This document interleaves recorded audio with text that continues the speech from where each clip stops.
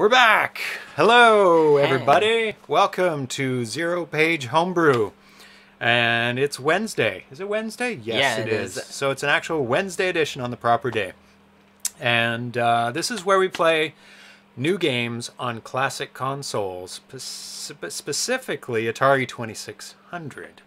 And I'm James, and this is... I'm Erlen. I'm kind of here on Wednesdays. I seem to be the Wednesdays. This is the third Wednesday in dude. a row, yeah. Yeah, that's great. And you came on the right day. Yeah. We've got, wow, a lineup of amazing work-in-progress games. It's not the third part of an RPG that I don't understand what's happening. What is this game? I don't have to draw maps today. No drawing maps, just straight on playing. You didn't even get to play last time. No, it's all good. I like being the cartographer, if you will. That's great. So we've got a roster of 6 games, and they range in completeness from just being started to like almost done, like wow. that close to being done. So it's all in there, and we've got some really new games, like unseen before, you know, techniques to make these games work. I don't really know a hell of a lot about Homebrew. I'm sort of the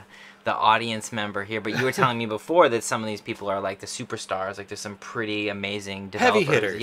Yeah, the ones that are at the forefront of pushing the envelope of what the 2600 can do with, like, you know, add-on boards and add-on processors within the cartridge, where it's almost to the point where the game is being done on a very advanced processor and just spitting out things to draw on the screen. Wow. Rather than getting the Atari 2600 to do the work, right?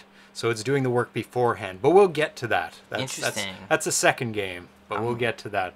Yeah, we have some heavy hitters today in terms of games and programmers. So and Spiceware says howdy. Howdy, Spiceware. Howdy, Spiceware. Glad you could join us today. And he's got 2 games, actually. Oh, amazing. In the games that we'll be playing today. It says Timmy and Frantic. I don't know if those are the games. Those are the games. Okay, great. Yeah, those are the 2 games that we're going to play of his. So let me just... so we're going to be playing Aardvark, Boom, which I believe Boom has never been seen before. Wow, okay. And Aardvark, this version has never been seen before either. This is almost cartridge ready. This version. And the last version to be publicly released was quite a ways back, you know, a couple months, and a lot of things have changed, so hang tight. And then there's Homestar Runner RPG. Do you know anything about Homestar Runner? I remember playing, watching Homestar Runner good. when So I you was know a little bit about when I was 9. So you, oh geez, or no, I might have been 11. Please bump up that age. I was 17. Making me feel old. That's not good. I was a child though. I was not in puberty yet. I know we'd have to figure out when, but we're gonna also be playing Avalanche and Timmy and Frantic. Cool. So 6 games. And some of them aren't games per se that you can play too long, so that's why we have 6. That's why I got a bunch. That's fun though. It's like a mixtape. It is. It is a mixtape. You know, you got the upbeat songs, you got the ballads. That's you know, right. You got a good mix of everything. You take it home with a makeout song. That's right. It's the Homestar Runner RPG. That's right. So yesterday, or Monday, we were playing around with this brand new thing, the Retron 77. Wow. Yeah, you guys can see it there. Yeah, it's kind of coming in out of focus. There we go. And it was a mixed bag. It was kind of good, kind of bad.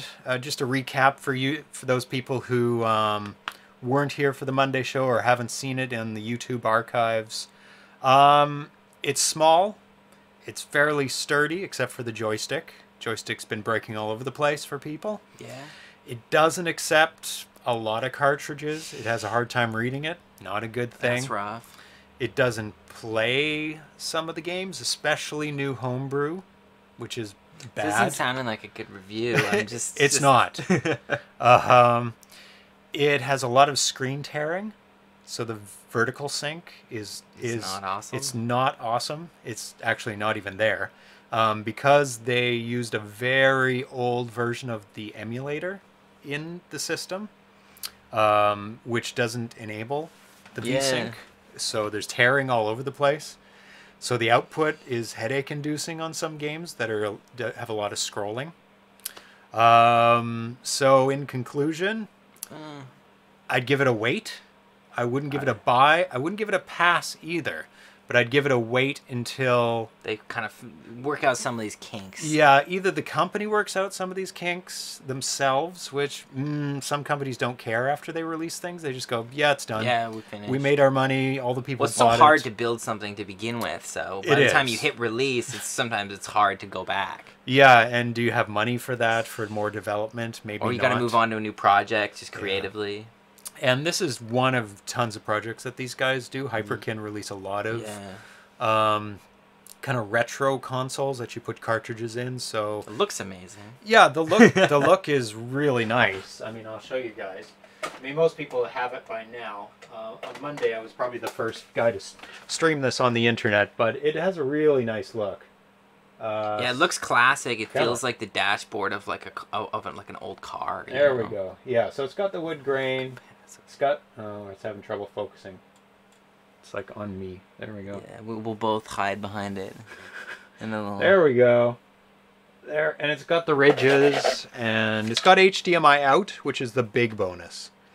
But it is just an emulator. It's like taking a Raspberry Pi, sticking it in a cool case, and yeah, that's about it. But the bonus with the Raspberry Pi is you can actually use the newest version of Stella on it rather than this one from 2012. Wow. That's an old version of the emulator in terms of internet time. Oh, that's God, forever. Yeah, so I give it a wait. Some people are already hacking it. They've updated the version. Of course they are. Yeah, they are. They love hacking it.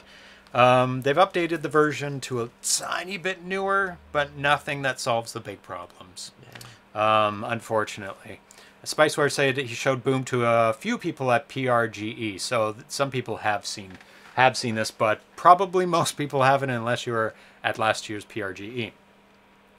So the first game we're going to be playing is Aardvark, and it is an update because we have seen it on the show before. Okay. It's the first time I've seen it. Yeah, so it'll be new to you, maybe new to some people out there. And but the graphics and the sounds and the animations have all been updated to look really good. The name sounds like something you would buy from IKEA. You would go and it's the Aardvark. Aardvark. I mean, it's just like, you know, a thing you rest your feet on. That's right. So let's switch over to that,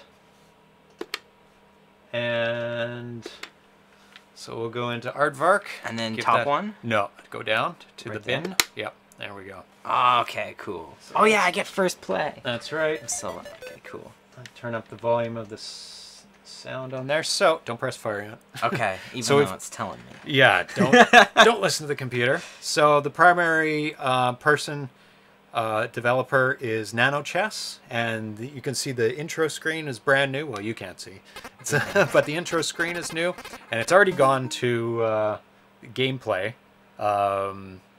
It's auto playing right now. That's okay. And you can see the graphics have already been like massively updated. Like the underground dirt area used to be like solid bands of color, and now it's got like little flecks in it. The animation of the Aardvark at the top has been like completely updated. It's really, really good. So you can go ahead and start up a game. Let me just give you the basics. So you have to eat all the dots. It's like Pac-Man, but different. So you have to eat all... Oh. Don't worry about it. Okay, so I am the anteater? You're the anteater. Okay. You have to eat all the dots. Oh, there you go. So let's just go with the basics. Okay, so just start? Yeah, go down to start. And as soon as this thing... gets to the hole, then it starts the game. So eating the ants is fine. And you want to eat them with the front of your tongue. Oh, I see. Not the worms. You can't hit worms, though. Yep. The flashing ants at the bottom, those are like power pellets. Okay. Except it just gets rid of everything off the screen for a God. while. Okay. I've already. You're getting there. Okay. So you do have to clear the screen of all the red dots on the screen. Or else I'm done. Okay. Yeah. And you can eat the ants from any direction. Those worms can pass through your tongue, no problem.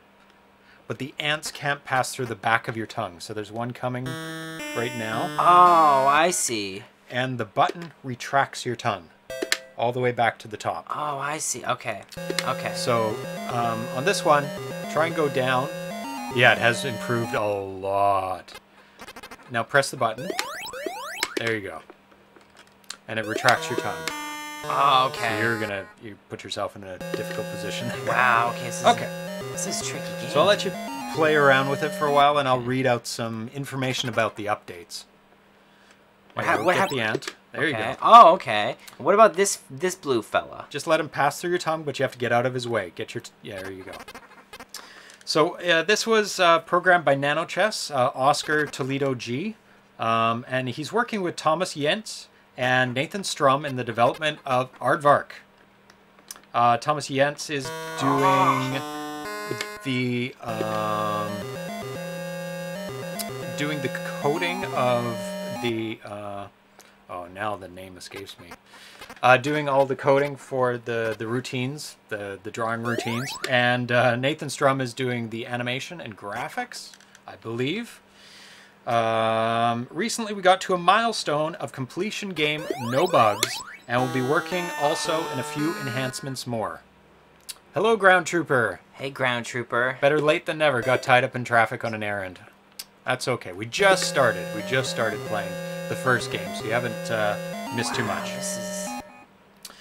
It's significantly different from the version released in the Aardvark thread in Atari Age, so you can go and download the old version. Oh, you can't eat them backwards. Okay. Interesting. Yep. I've redesigned the core to allow the tongue to go up and down in tunnels. So before you could only go down. Oh, I can't eat him backwards. Oh, you can't. Try. How the hell did I get him last time? Interesting. Oh, maybe you can eat him on the retraction. I try. Oh. Or were you pressing the button to retract? Let's try this out real quick. Nope. No.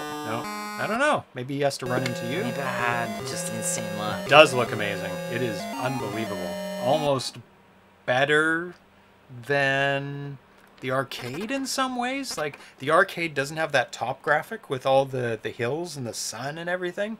It looks way better than the arcade, which usually on a 2600 game you're like, yeah, that just doesn't happen. It doesn't happen. Usually the arcade is always better because it has more advanced processor. Oh, you can use angles.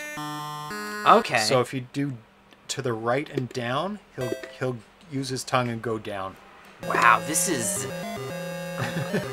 I'm clearly not equipped for this ant-eating business. You'll get it. You'll get it. And after I play, you'll see a bit more. Yeah, this is. I'm not an expert. This is a hard game. I do have to warn you. It is challenging. Cause see, this is like, what do I do now? Do I just avoid him by going down the tunnel? I'm just too late now. Fucked. Okay, cool. Yeah. I see. Yes, here it is. I've redesigned the core to allow the tongue to go up and down in tunnels, include game options, and it's been enhanced with a completely new display kernel by Thomas. As you can see, the display kernel is unbelievable. The animations, the graphics, the ability to... So he just passed through your tongue just fine. Yeah, okay. I realized I can't retract or anything when he does that. So then this guy just like... and animated graphics by Nathan. In case you want some trivia about the development, it's 208 iterations and 8 months ahead of the latest published ROM. Wow. So they've done 208 updates since the last time. Fucked, I think. No, go to the right and then down. And but it was just because he was... But you can eat the ant, so that's fine. So 208. Oh, how big is it? That is a good question. I believe it's... Oh, there we go. It's down at the bottom. So it went from 8K to 32K. Obviously, what do I do with this spider, man? I think you avoid him. Okay. Avoid everything but the ants. I'll get to that. Oh, no? Oh, the ant hit you. Yeah. You have to eat the ants. Damn. And 8 months ahead of the latest published ROM. It now includes 8 tunnels, like in the arcade.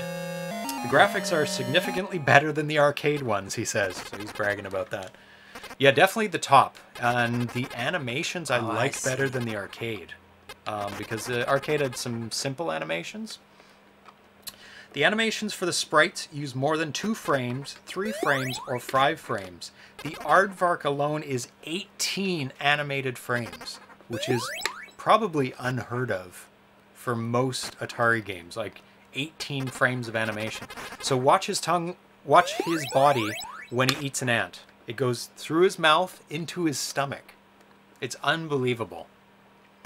The sprites now use fractional pixel speeds, which is awesome. Come on, buddy. Thomas made an impressive switch between day and night with a beautiful sunset. So you can see the sun is moving to the right now. It's amazing. Oh, because this guy's there. I see what's up. Nathan had a great idea to make the animation for the Aardvark as controls go left and right. Oh, I didn't even notice that. Oh, okay. Yeah, he's moving. His head's moving, and he's kind of wiggling up the top when he's moving his tongue. That is awesome. Although we no longer look like arcade mode, the behaviors are rather similar, but we put an option for modern mode where the tongue moves faster. Oh, it's in nighttime now. Very cool. What do I do about this guy? Just avoid him. Just go down and get out of the cool. way. Yeah. The behaviors are rather similar, but we put an option for modern mode where the tongue moves faster. So I think you're in modern mode right now. Yeah. There's another mode, arcade, where the tongue moves slower.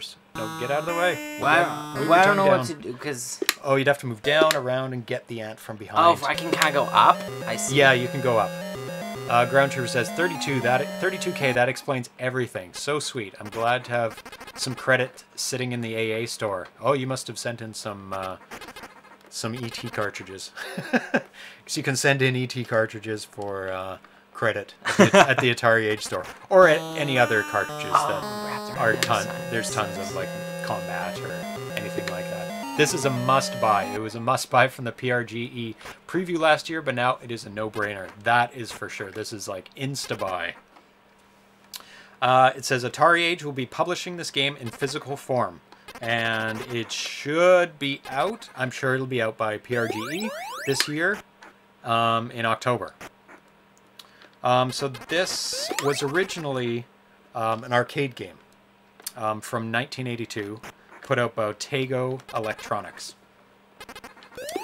The game has 4 different critters, which the anteater can get to score points, and each of them have different point values. Ant larvae are worth 10 points. Those are the little red dots. They're ant larvae. Okay, I'm understanding this game a little bit better. Yeah, you're not dying so fast now. Yeah. That's like a crab? I don't know. Let's see. Ants are worth 100 points. Worms are worth 200 points.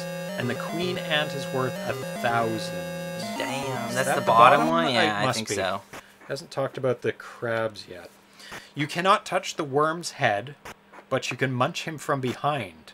So if you get the worm from behind, that's fine. Okay. I see. Oh my god, dude. Almost there. Yeah, you gotta clear off the top. Or you could get the flashing guy in the bottom. You can like go right to the bottom and it'll clear the board. So you're fine, you're fine, you're fine. So if the ants start coming again, just go left and right. Oh, not that. Oh, no. Oh, you killed yourself. You cannot touch the worm's head, but you can munch him from behind. Worms and spiders cannot be killed unless they reach the tip of your tongue. Okay. Cannot be killed unless they reach the tip of your tongue. Oh, weird. The spider comes out at night and travels down the tongue until it reaches the tip. Oh, the spider hits your tongue and goes all the way down, so you may want to reserve a flashing ant for that one. It can only be removed by eating a queen ant. Yeah, so those are the bottom ones, the queen ants, which clear all the critters from the screen. The days get shorter as the game progresses. Consequently, the spiders come out earlier. The spider is truly the nemesis of this game. Letting them pass by. So you can only get the worms from behind. Find it. But they're totally... Oh, yes. Oh, yeah. Should have waited just a bit more. Second more. I do find the controls hard on the going down. You have to be very precise. Use the angles to your advantage. Oh, I see. So you kind of sort of slanted a bit, and you're totally fine.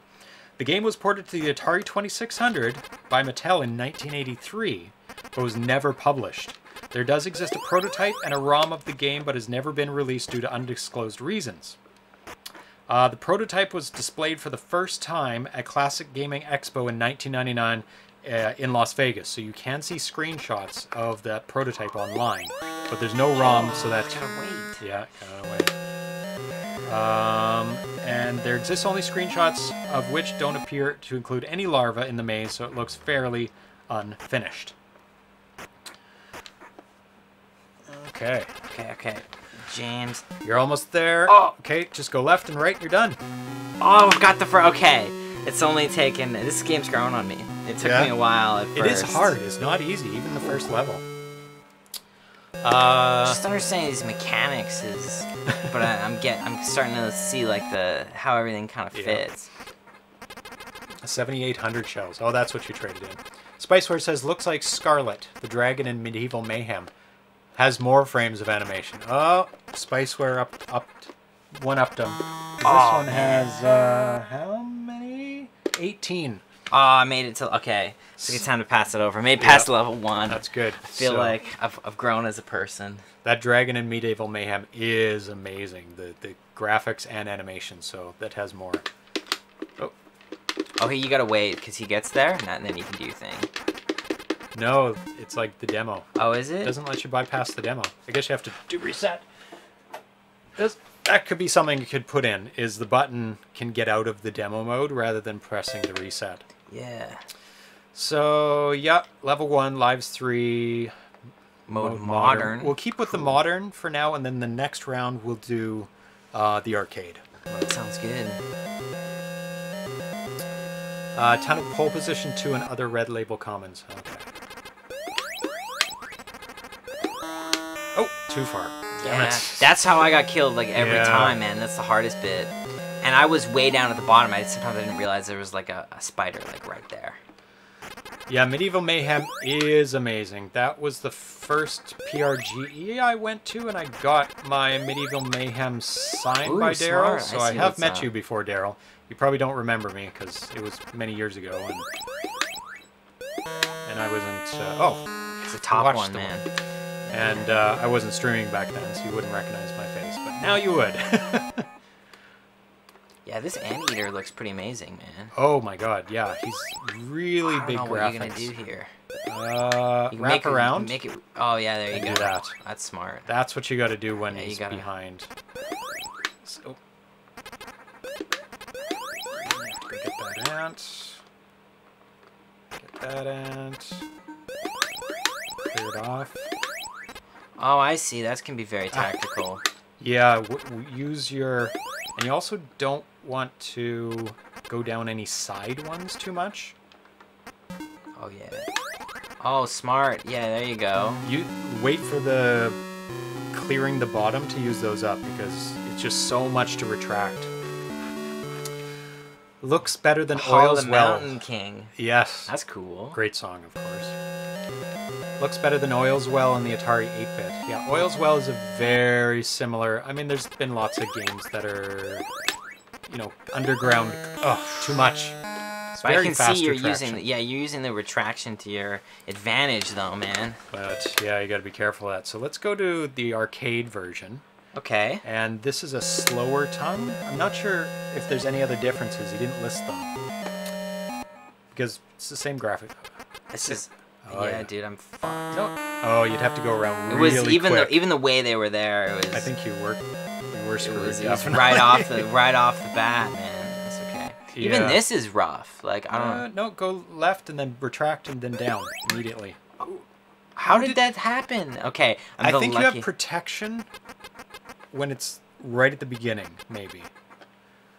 Because you're able to hit... Oh, it is because it's the beginning of your tongue and the end of your tongue. When you're just like that, I think. Because you can kill the worms by going in behind them. So you could go down and all the way to the right and get the worm and the ant. Oh, I see. So I'm gonna like... Oh, I see in the... Spiceware, nice. MM is amazing. I don't play Warlords anymore. Lol. Yeah, of course. It's totally surpassed Warlords in its ability. Medieval Mayhem. And yeah, and the retraction's slower too. So this modern one is okay. Modern's faster for faster gameplay. Yeah, which. Ooh. So that guy's going to travel down your tongue, and you're going to have to get one of the queen ants. Oh yeah. Oh, you missed it. I see. Some of the frames are for one of the Easter eggs. Okay, where Scarlet dances above the credits. Yeah, that's the dragon, Scarlet. We got a second cat. Oh, hi. Is the first one still here? Uh-oh. No. This is Atari Cat. Hi, Atari. Where did you get your name from? We'll never know. Spicewater says... What is this, Atari? Oh, get the ant. Or no, you're fine. Yeah, no, well, you're still fine. Oh, no, definitely done. Spicer says, yeah, it's hard to remember people when you met so many of them. I met Metal Jesus at the first PRGE that I went to. He was all excited to meet me and get Space Rock's autograph, but he didn't remember me last year for Draconian's release. He didn't remember you, but he was excited to meet you? That's really weird. That's really strange. So let's try out this arcade mode, which I think will be harder. Oh, it's way harder. So if I stick there, I shouldn't... See, how fair is that? That's rough. You gotta like, just go for it. I had 2 seconds to go. I wouldn't have been able to make that. Look, it's the same deal. It's the same thing, man. You gotta, go immediately to the left or you're done. Oh, no, he can pass through. That's right. Okay. So, but it's that's just fine. You just gotta be quick. Yeah. But yeah, you see this is a lot harder. Is this probably the original arcade speed? Yes, that makes a lot of sense. Which, I mean, you're more controlled because it's slower. Oh my god! It's too much retraction! Yeah, this is not an easy game. This is... Okay, so...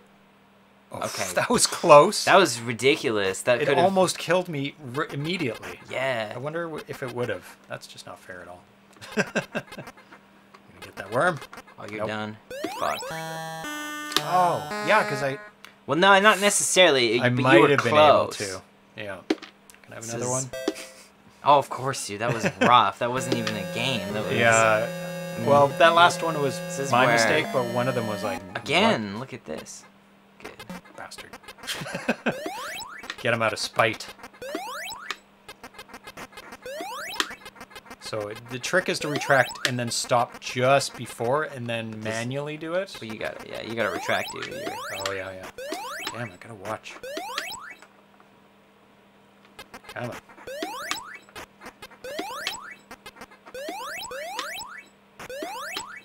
Yeah, this is a marathon. It's not a sprint. It is. It's clearing out. Oh, damn it. Okay, I gotta go around, get him, then wait, retract, go back up. Ooh. Get him. Ooh, okay, that was Brutal. a good one. Yeah, getting a little bit better. Yeah. But still, some of these ants are fast. Yeah, that's where you almost need to. You definitely need those like ones at the bottom. I think so. I gotta get down there.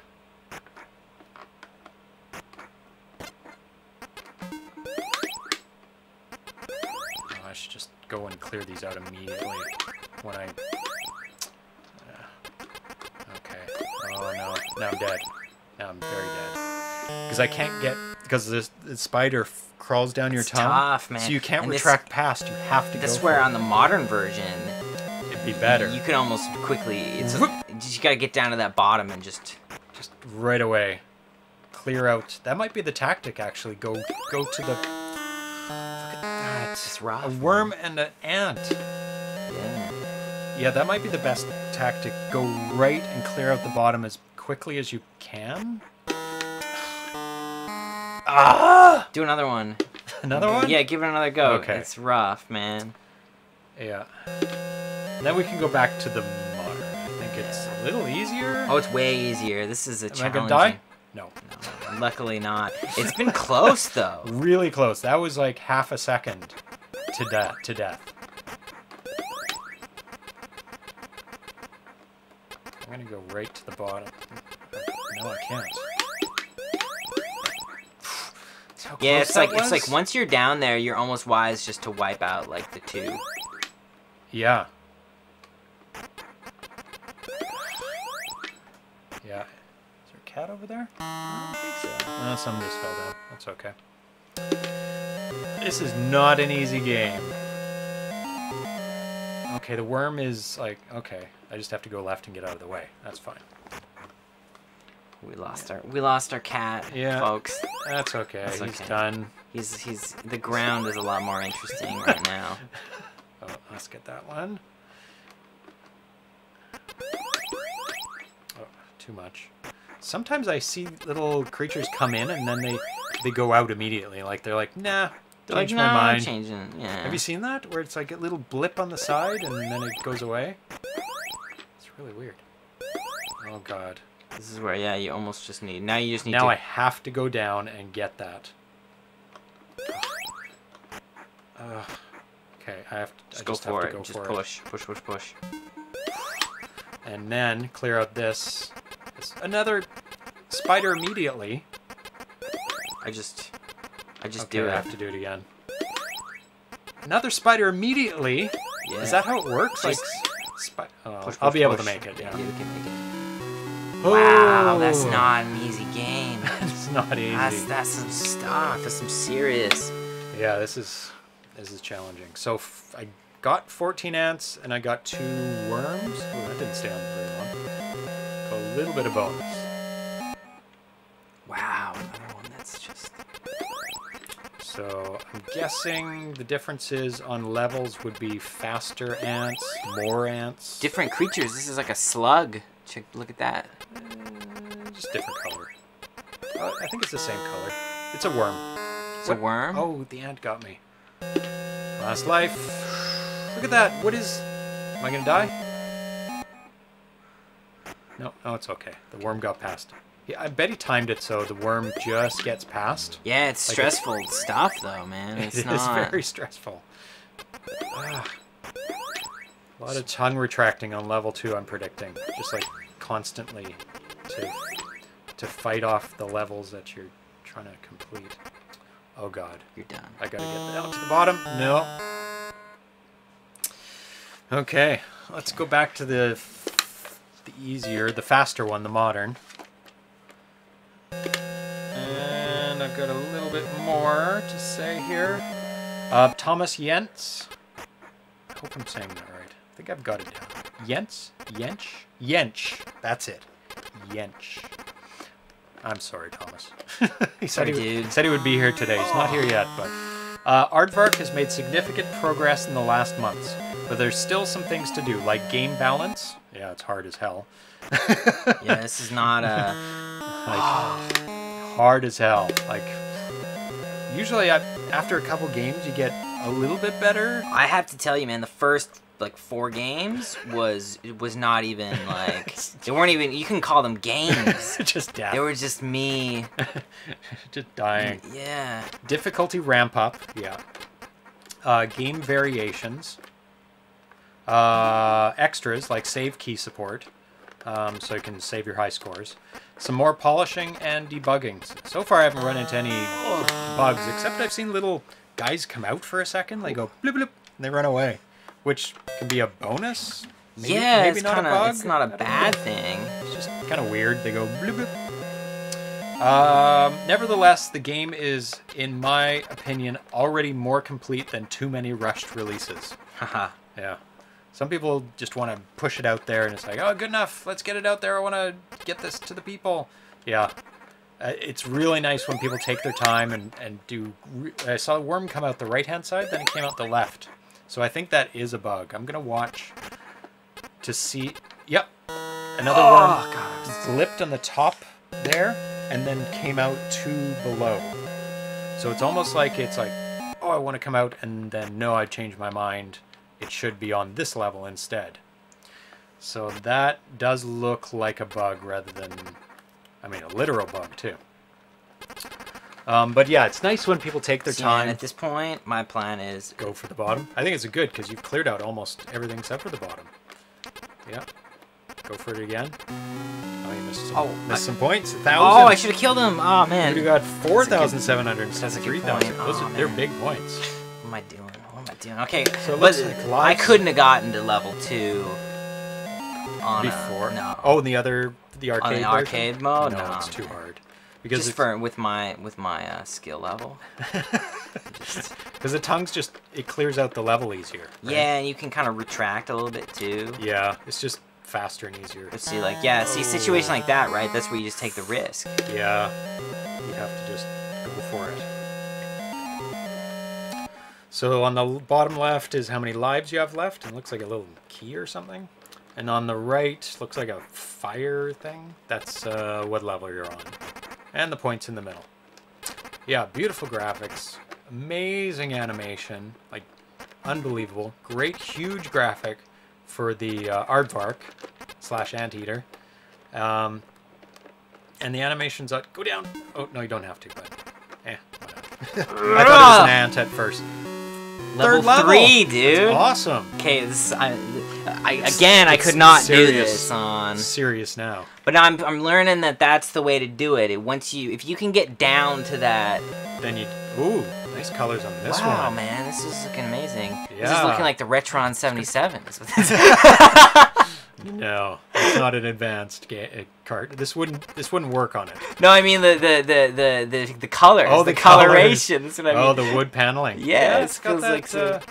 It's got that Atari 2600 wood paneling going on there. Oh, yeah. I might be fucked. Not unless you go right to the bottom and get the. Oh, I was gonna see if I could. No, I should have just gone right for the bottom. Okay. Yeah, you can give it a go if you want. No, I think we gotta move on. Next one, cool. We got 6 games to get through. So the next one is let's switch over. That's fun though, man. I like the modern version. Yeah, the modern really makes it a little bit more fair, like a little bit easier. Yeah. A little bit more fun. I mean, it's good to have that in there, the arcade version, so you can play as close to the arcade. Well, I think if I got really good at the modern version, then you can kind of master. It feels like easy mode, hard mode. Yes, that's true. I'd almost call it that if it were me, but I shouldn't be. I shouldn't be. Yeah. Oh, what's the next? The next game is Boom. So Boom. This was released or given to me 3 days ago. I don't know when it was actually. Let me switch over. There we go. Oh, there you go. I don't know when this was actually programmed, this one, but that's... I feel like that's not... Oh, wow. So you know this. Yeah, normally that would be a bad move. Yeah, I was feeling like... So this is Boom by Chris Walton, a.k.a. CD-W, who's the author of Juno First and Star Castle Arcade. Both amazing, amazing games. Okay, where am I supposed to go? There you go. So here's something that I've been working on called Boom that has not yet been posted on Atari Age. I'm supposed to kill all these guys? Is that kill those guys, kill those balloon dudes. Once I kill all the balloon guys, do I win? Is that how it works? Yes, and then a door comes and you go through the door. Except you don't, but we'll get to that. Okay. I don't go through the door just because it's... Because you can't. Okay. That has not been posted on Atari Age, so this... Oh, he's in the chat. Dude, the guy who created this is in the chat? Hey, dude. CD-W. He spelled it out. I guess maybe it doesn't allow dashes. That's just fun. He says, the hills are glitching when the Aardvark walks off the screen. Some timings for Thomas to fix later. Oh, he wrote this in 2017. So this version's 2017. Welcome, CD-W, a.k.a. Chris. It uses an experimental technique called bus stuffing to push the Atari further than ever before. Now, can you confirm that this is... This is the first game... Like, it is a game. I like his little little hands when he runs. Yeah, good animation there. Is this the first functional game to use bus stuffing? Because everything I've seen in the forums, it's mostly like demos or, you know, things to show off, like pictures of parrots and pictures of cars and stuff. Unfortunately, development has stalled as this technique is incompatible with some 2600 consoles, mostly junior models. Okay, so I've killed all the guys now. Yep, so go find... Actually, just keep blowing up the bricks, I guess. However, I thought you might want to include it in your show as a good demonstration. Oh, gotta kick the cat out. Yeah, he's wrecking stuff, man. Yeah. He's starting to say bye-bye. Okay. Bye-bye. Sorry. Oh, no, it's all good. I started watching the other screen real quick. Oh. 2 left, so... Where are they, man? Oh, Spiceware used bus stuffing for Draconian before the reboot. Oh, I didn't know that there was bus stuffing in Draconian. Whoa. Oh, before the reboot.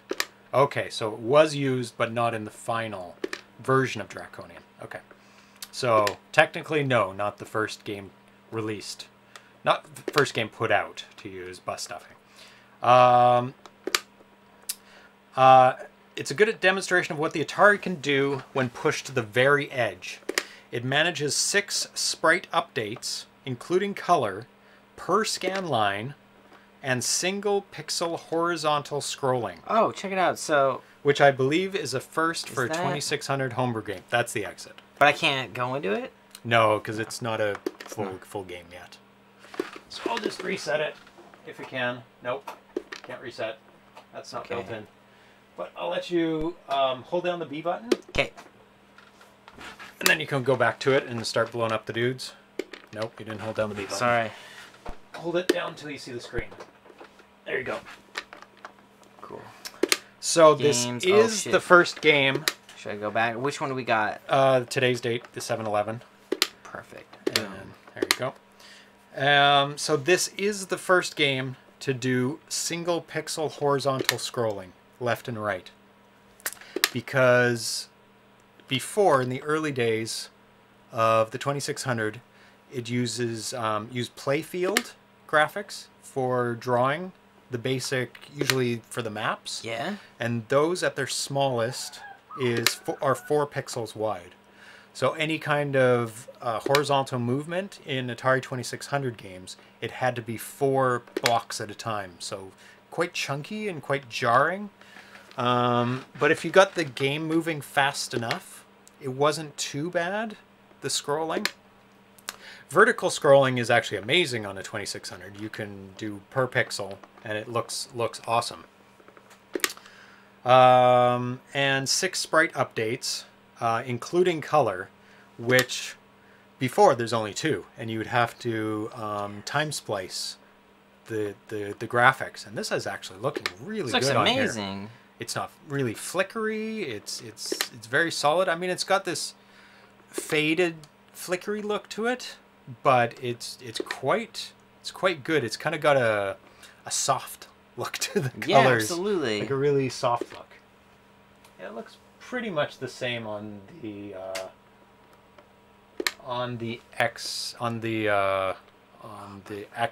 output there.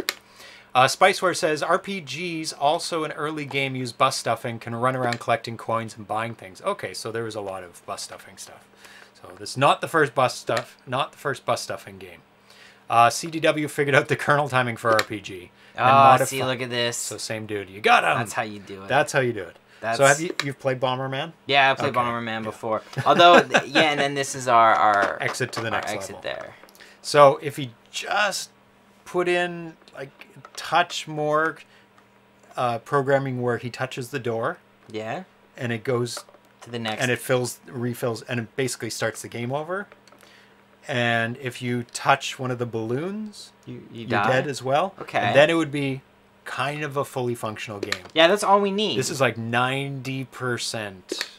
I like this. Yeah, you got to use these bricks. Yeah, blow apart the bricks. Okay. But yeah, Bomberman, like it fires through like the whole like thing, you know, like you have to like hide. Yeah. See, this doesn't. It's sort of like. Well, you don't die from it. Yeah, but it also only kind of goes like 3. It's like 1, 2, 3. It's like if you do it here, if I stand like here, you see, it won't hurt me. So it's actually cool because it's way more tactical, especially with these guys moving around. I enjoy that because I gotta kind of be very careful. Yeah. Well, with the Bomberman, you can get upgrades for longer ones and have roller skate upgrades and stuff.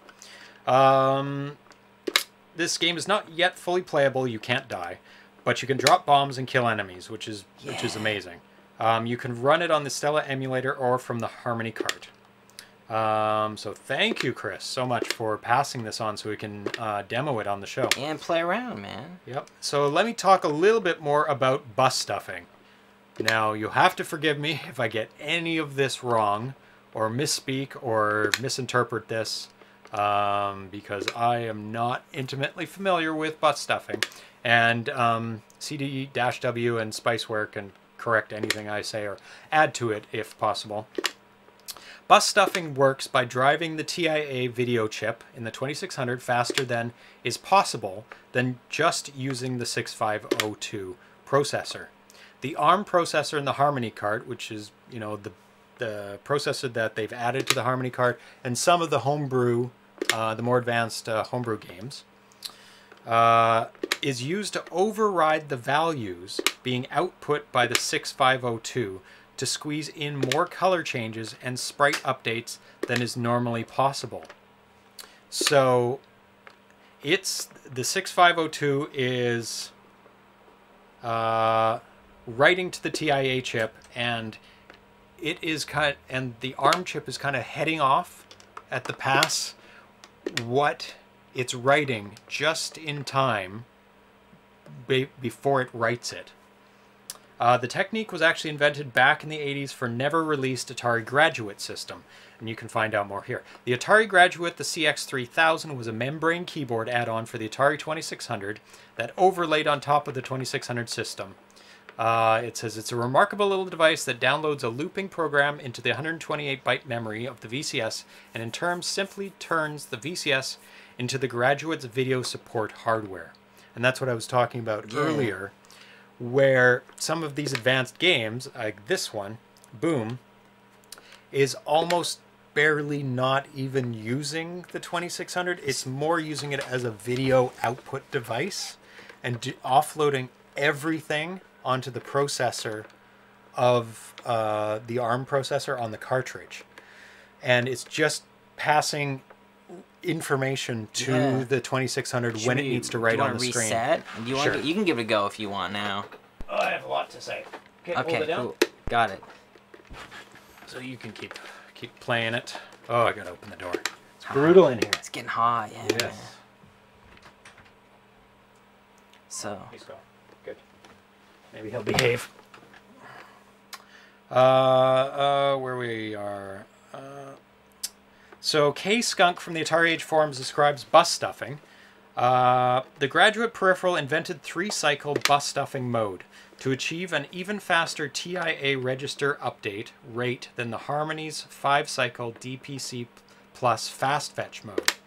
This works by loading Y with FF at the beginning of the kernel, and Y is a piece of memory that is used to write information to specific memory locations. So they're loading FF, which is, 255, at the beginning of the kernel, and then having the 6507 execute 3-cycle STY, store Y, which is the thing that we just loaded FF into, $reg instructions. At the critical moment when the FF is being written, the Graduate hardware steps in and overdrives the desired value on the bus. This avoids the extra cycle LDA, load A value, used by the Harmony. Y is a CPU register. That's a better description than my babbling.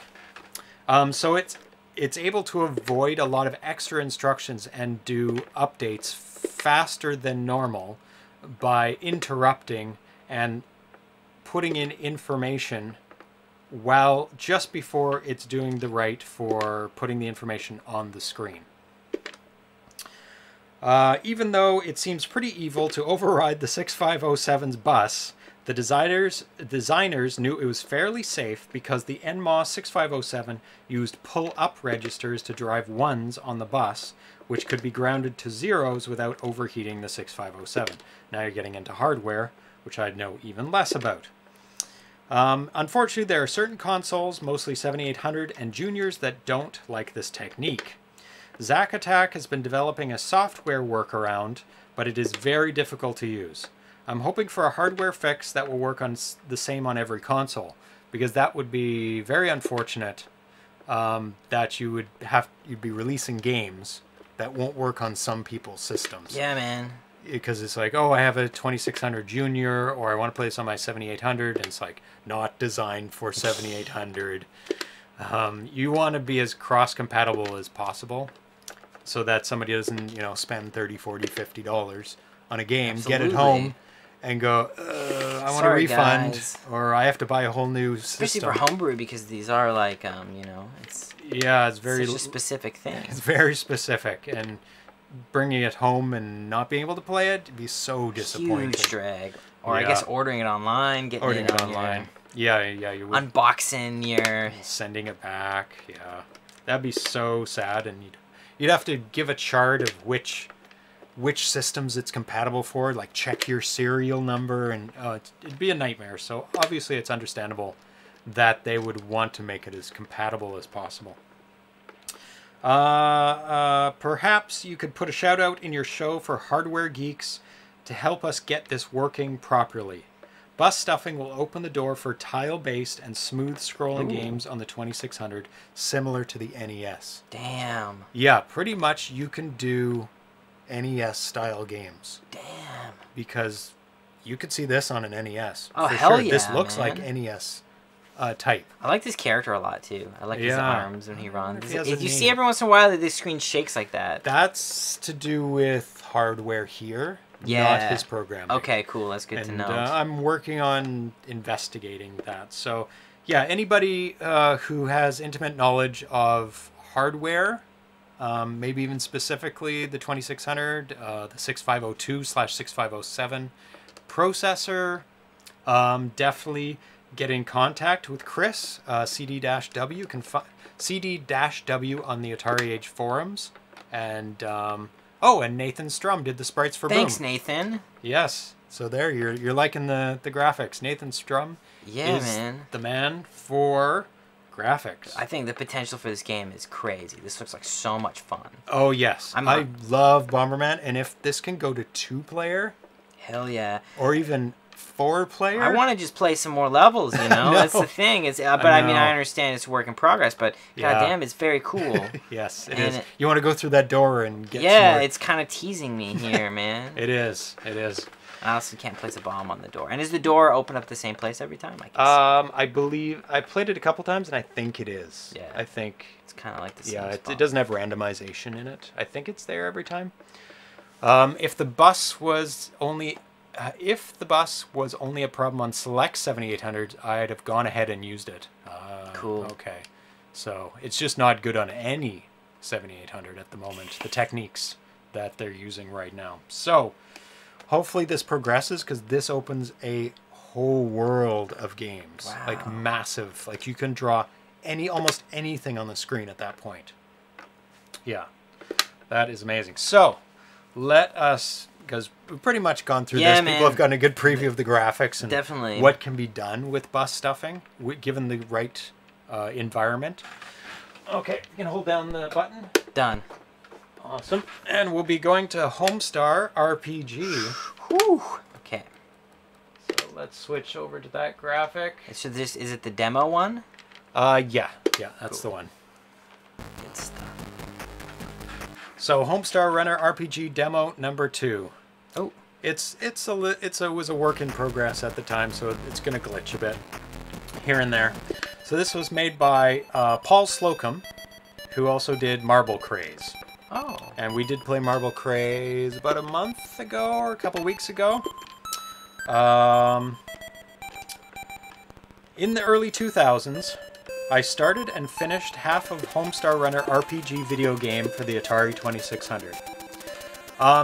So for those who don't know what Homestar Runner is, it was a online flash-based animated cartoon on the internet, and he had a lot of characters, a lot of really crazy characters. Yeah. It was made by 2 brothers. Chapman brothers, Matt and Mike. One guy did all the animation, one guy did all the voices. And it ran very steadily for long time, like 10 years, I want to say. And I was like a devout fan. You were? Yeah. Like, out of control. I have all the DVDs of the Homestar Runner DVDs. We got Ninja Stars. Awesome. That's good. So yeah, I was Trogdor, Strong Bad, all that good stuff. So Spiceware is very aware. So are there any other buttons? Only the... It's very limited work in progress. Because at the moment it looks like what we can do is we can see this screen. Status screen. Inventory. And that, other than that, doesn't appear to be much. And the kind of different areas, like I'm kind of wandering around. It looks good though. Like, this looks very cool. And it's neat. It's an interesting one because it's like I feel like I'm not moving around inside the world. The world's moving around because I'm always in the same spot, which is just a different style. It's kind of neat. Like we got a castle here, right? Yeah. Which is pretty interesting. Then I believe this is like a candle or oh yeah, probably or candle. something. I was thinking a pedestal was something on it, but I think it's a candle. I can't do anything with it at the moment, which is okay. But it appears to be maybe another level, like right here. Yeah. So this brings me down, and there seems to be a chest, but I don't think I can open it yet. You can't interact with anything except doors, unfortunately. At this point, that's all right. Yeah. Because work in progress, man. We all got to start somewhere. Yeah, but it's a sad work in progress. It's WIP, RIP. Definitely, and it seems like so we got this kind of main area. Water. Water's about. We kind of got the edge now here. It appears to be what will be a house at some point. Can you go in? No, I can't. Oh, okay. Some of them you can. Which is all right. That's okay. If we're kind of exploring down this area. Matt and Mike Chapman designed the character graphics in some of the game tiles. If anyone is interested in taking the engine I wrote and making an RPG, contact me and I'll send you the code. It can't be a Homestar Runner RPG, but the code I've written so far is pretty standard RPG setup, which it is. Definitely. It's got all the tiles and things you can go into. These areas kind of move around in. Trees. Looks like monochrome graphics a bit, because it does have the blue on some of the tiles, but everything is black and white otherwise. Forest and the is green a bit for the of background. labyrinth, man. Yeah, which is kind of cool. That's kind of fun. I like this. I have a scrollable tile map that supports very large areas. The beginnings of a nice inventory screen. Definitely right here. Yeah, very nice with a great. I love that Homestar graphic, Runner man. graphic. Like that's a great scroll representation. Is cool. His bottom lip might be a bit too high. Liz a little bit. Maybe down a pixel. Everyone's a critic, man. Yeah. Game's crap. Start over. The lip, man. That's all. that breaks it. Broken. Rip. A title screen, dialogue screens, background music, and I think I've started on an encounter system. Oh. I should have loaded on the first demo because it's a little bit different. Oh. Actually, we'll load that up too after. What's that? New land? See, this is an area I haven't explored. Oh, okay. I've almost explored everything at this point. It's interesting. The forests are very much like a labyrinth, this is kind of interesting. So they built in a labyrinth using all these sort of obstacles, right? Oh. And then we got like an area here which you kind of need to get to. I don't know what's gonna happen if I go there, but. However, I believe it would require months of work to turn into a full working game. Obviously, I wanted the game maps to be large enough that you had a real sense of exploration. That might be a bit loud. I think this game's a bit loud. Let me turn it down a bit. But storing the value of each tile in a large map eats up ROM too quickly to be workable, so I made a map system that is laid out in commands. Interesting. The map commands can place tiles in a specific location. New area. Oh, wow! I've never played it this far. I didn't think it was this big. Wow, this is a big map. Yeah, dude, he was not lying. Yeah. But it's like a labyrinth. Oh, that's cool. And then we got all this stuff. The map commands can place tiles in a specific location, place doors on the map that lead to other areas, and fill large areas with pseudo-random generated objects and solid tiles. The most recent demo ROM from 2003 is here. So this is from 2003. This is 15 years old. Wow, and really? I'm not aware of anybody that has taken up this code and done anything with it. Because I've never seen another game as detailed of a map screen like this. Yeah, this is insane. Like this, yeah, it feels like there's a lot of stuff to play around with. But nobody's picked this up. It's also I gotta say though, the only thing is that this method of kind of the world moving is getting me a little bit dizzy. But that's okay. It's just because I'm moving so fast. Do you see? Another area? Yeah, oh dude. My God, look. it's huge. Wow. And it's neat. I like that this area is different color, so I can kind of orient myself. Differentiates. And if we were playing, it's more open. We would definitely draw maps if we. Oh hell yeah! Kind of general maps, right? Yeah, if we were taking this seriously. Here's the orange area, and then you go. This is the cave. This is the blah. This is the blah. Yeah, finding the edge of everything and there's a lot to explore. Original planned features: play as Homestar, or Strongsat. Homestar is my favorite character from Homestar Runner. He's the guy who talks in gibberish. Yeah. And oh no, he's not. What's that guy's name? Who sells insurance? That's my favorite character. Who's like, who kind of looks like Strong Bad, but like a dirty, smelly Strong Bad. Ground Trooper says, I did some of that bus stuffing testing, and I want to. Day my 7800 did okay with it. Say my 7800 did okay with it. I just found. Oh, cool. Okay. Oh, you found some new areas? Yeah, man. Wow. We'll see how far I get. I am so impressed with the hugeness of this. Large world comparable in size to early computer RPGs. You're not kidding. No, dude, this is the like third... Ultima 1 level kind of size, maybe? I think there might even be another level. We'll see. Wow. This is the only thing that was like, if I had to get back... You're screwed. I mean, I could do it, but it would... Large amount of in-game story text. Wow. Turn-based gameplay. Oh. Mini-games. Magic. This is what he wanted to do. Magic, weapons, HP, all the goods. Fight enemies from other Atari 2600 games. That would be great. That would awesome. be amazing. The ROM would also be released for emulators. Strongbad is not playable because he's the villain. He says, sorry it's taking so long. I'm working on as much as I can. No, man, we get it. But this was canceled. I didn't find the follow-up information, but obviously this was canceled, and I think Homestar Runner is all but dead. They do like 2 updates a year now, 2 or 3. Sometimes they go on a string of like 3 or 4 in a row, and then they're silent for a long time. Correct me if I'm wrong, but they were like pre-YouTube. Oh, way that's pre-YouTube. The thing is that they didn't switch over quick enough. No, and I remember the days of like as soon as YouTube hit, you're like, okay, this is clearly everything changed. This is clearly better. Yes. Downloading Flash and all this crazy stuff. Yeah. And it's just tough. It's a lot more to compete with today. I mean, when they were doing their thing, they were really almost the only. Yeah. They were so popular, unbelievably popular.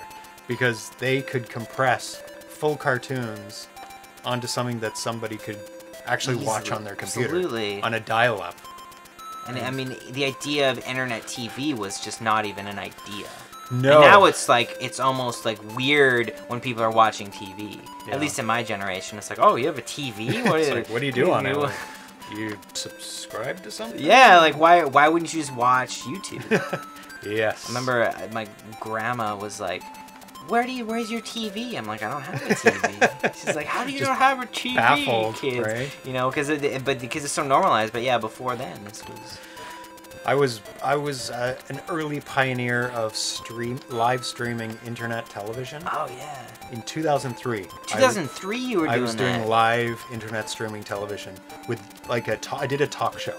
That's amazing. I was the co-host. And I had a much more enigmatic host. And we had live bands.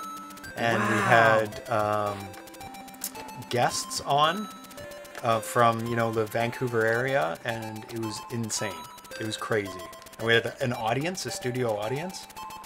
That's insane. Yeah, it was lots of fun. And we did it through... had you heard of Winamp? No. Okay, that was... No, hold on, Winamp. I think I have heard of that. Yeah, it was... There was a video component to that they released that could stream live video. Wow. And people used Winamp to tune in and watch it. So that was crazy. So let me load on the other version. Sure, we can check that out. Yeah. Let me just get it here. Get it ready here. Because there's something a little different on the other one. Going on. I forgot that it was. This is where this game's tough, man. I'm trapped. I'm in my... It's, as I said, it's labyrinthian. I need Ariadne to lead the way to the Minotaur. Yes. Because, God. Okay. And turned off. Pop it out. And sweet. You were saying that you had something crazy happen to you. Had something crazy happen to me. So this would be the time to tell you about it. What was the craziness?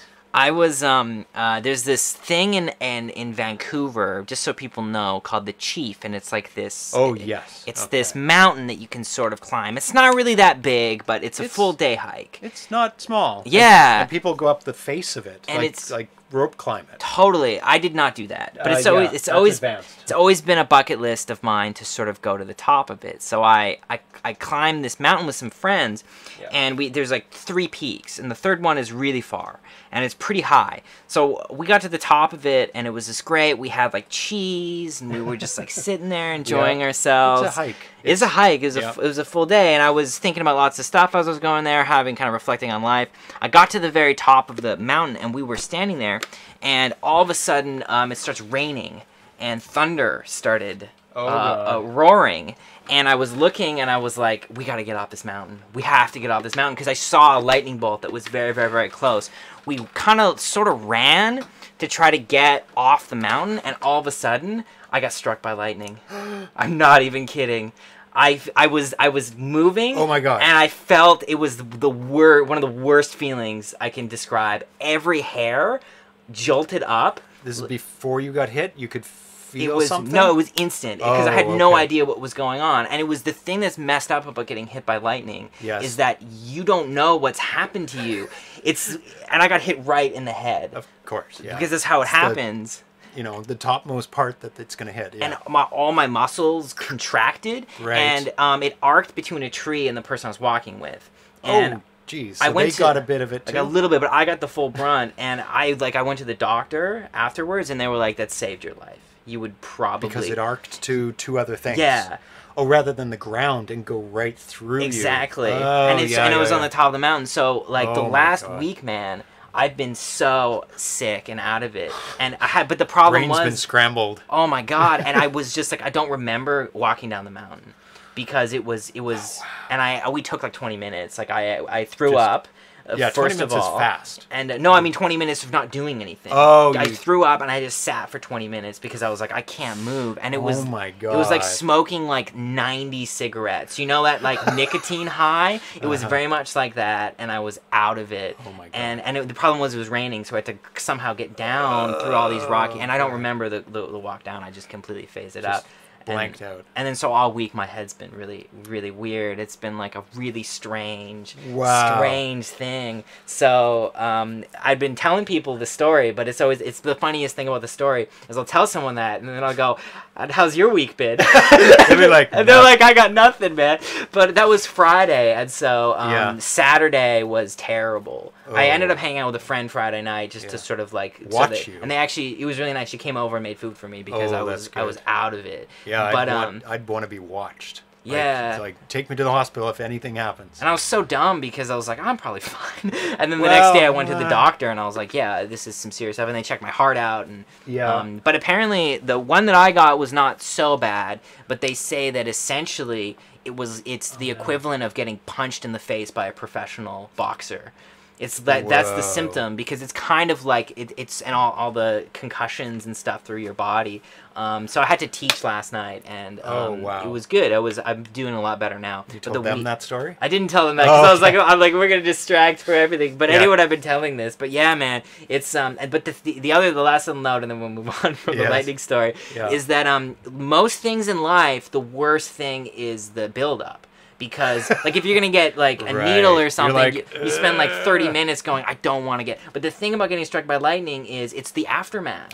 Because I couldn't imagine that I was going to get struck by lightning. Yeah. I couldn't. That was not a thing that was going to go down. So apparently everyone's been saying I should get a lottery ticket. But I got the best thing now for those. It's still not high enough for lottery tickets level. You have a better chance of getting struck by lightning. So you have to wait till the second one. That's right, on the second lightning bolt.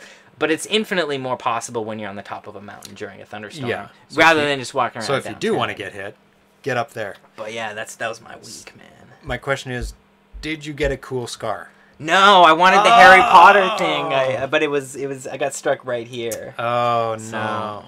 So it's too bad. But... Have you seen those scars? No. They're unbelievably cool, but damn it, not good. No, like, you don't want them. Okay. Like, they're brutally bad. Like they look like lightning.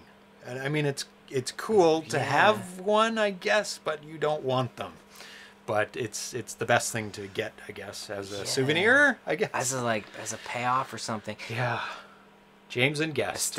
I supposed to.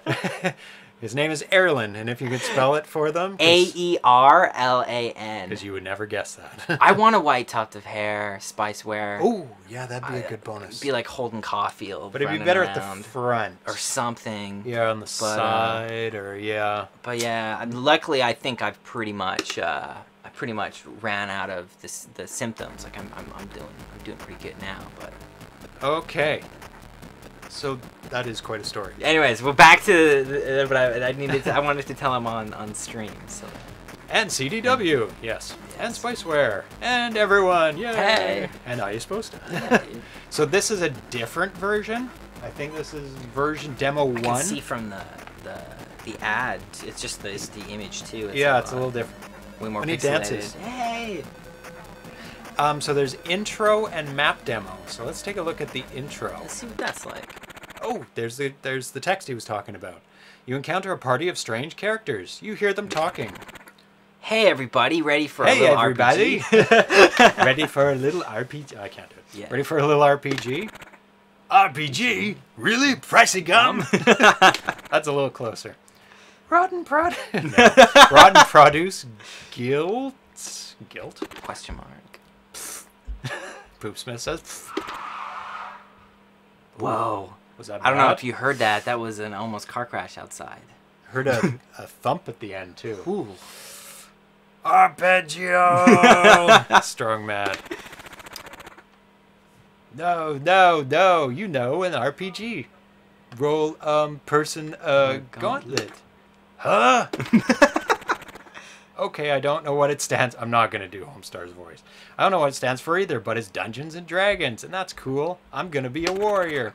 Ooh, I want to be a tavern wench. Who wants to be a tavern wench? Yeah. Come on, you want to be like a rogue or something? Okay. So I can do his voice. Oh yeah, I want to be a paladin. No cleric. No paladin. No wait, paladin. Bubs, those are so similar. Poopsmith. I'm dexterity. That's good. Of course you are. Now let's go find some magic keys, or a scroll, or whatever.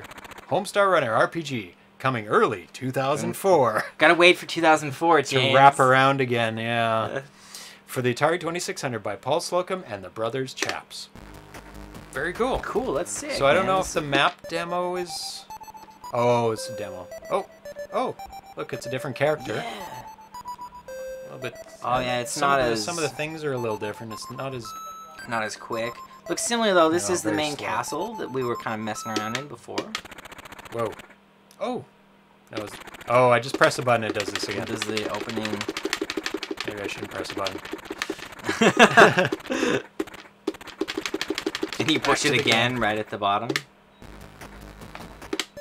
Yeah, I think you can just move around. Yeah, you can't go inside anywhere yet. No. Let's try again. No. But you can't do anything else yet. Push the button to exit. Okay. So it's got a little bit different graphics. The trees are a little bit different, like those bushy trees. Oh, good music though. Yeah, so that's it. Wow, okay, cool. Then there's a 32K one that I have as well. Because I was fascinated by this game. I was like, oh my god, is there another update? Is there something hidden that I didn't see? So let's see this 32K version of it. It's Demo 2. The first one was Demo 2, and this is Demo 2, but this is 32K, this one. The other one was 16K, so this might be a little different. A little more going on. Oh, this is similar to what we were playing Did you move with. this fast before? Oh, yeah. Oh, okay. That's why I think part of the dizzying. Oh, yeah. Oh! Dude! So, this does have more. So this one is more advanced. Robot, Pac-Man. And a little drawing of a robot. Roby attacks. 2.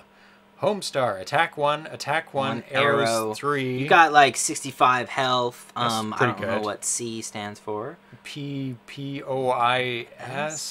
and then A through M, probably just to fill out. Press the button. Oh, it just goes back. So it's kind of letting you know that, hey, there could be an encounter. Oh, so this is sort of Pokemon-like. This is Final Fantasy-like. Oh, it kind of flips out a little bit, but it will come back, I predict. Because I saw it for a second. Or not. Oh, you can kind of see it for a second. Yeah, that's the screen. Sorry, I'm going to... Speed 3,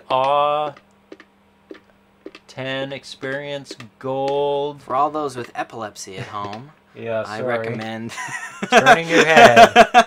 we'll let you know when we're done. But it is a little different. Yeah, it's very different. It's got some stats and stuff. Maybe when you do it outside. Oh, it's an encounter inside. Yeah, cool. Same encounter. Same deal. It's just letting you know. So it's got the randomization of the encounters. So let's go outside and press the button. See if it's different. No. No, it's just struggling to display. That might. Who knows where that's coming from? Could be anything. Yeah. Okay. So there's a little bit more to this one. So that's why I kept all 3. Yes, Homestar is the only good thing done with browser animation. Die, Adobe Flash. Nothing against Substance Adobe. Yes. A lot of good Adobe stuff, but that was a very annoying Adobe thing.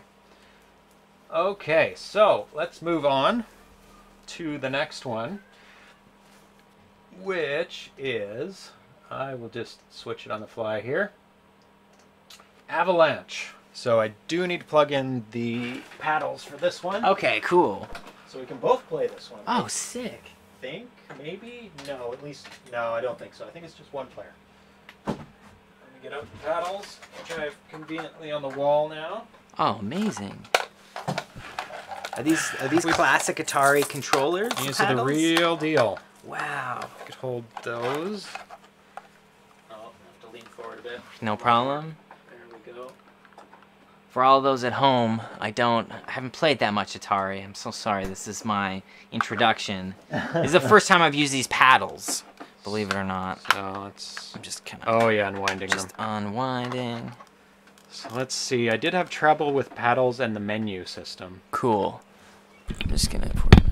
There you go. Try this one. Cool, because we're gonna lean forward. Oh, there we go. No, they're working pretty good now. Great. So we're going to go for Avalanche. Come on. Yeah, I was having trouble before selecting the game. Oh, come on. Should I try? Yeah. Try with that button?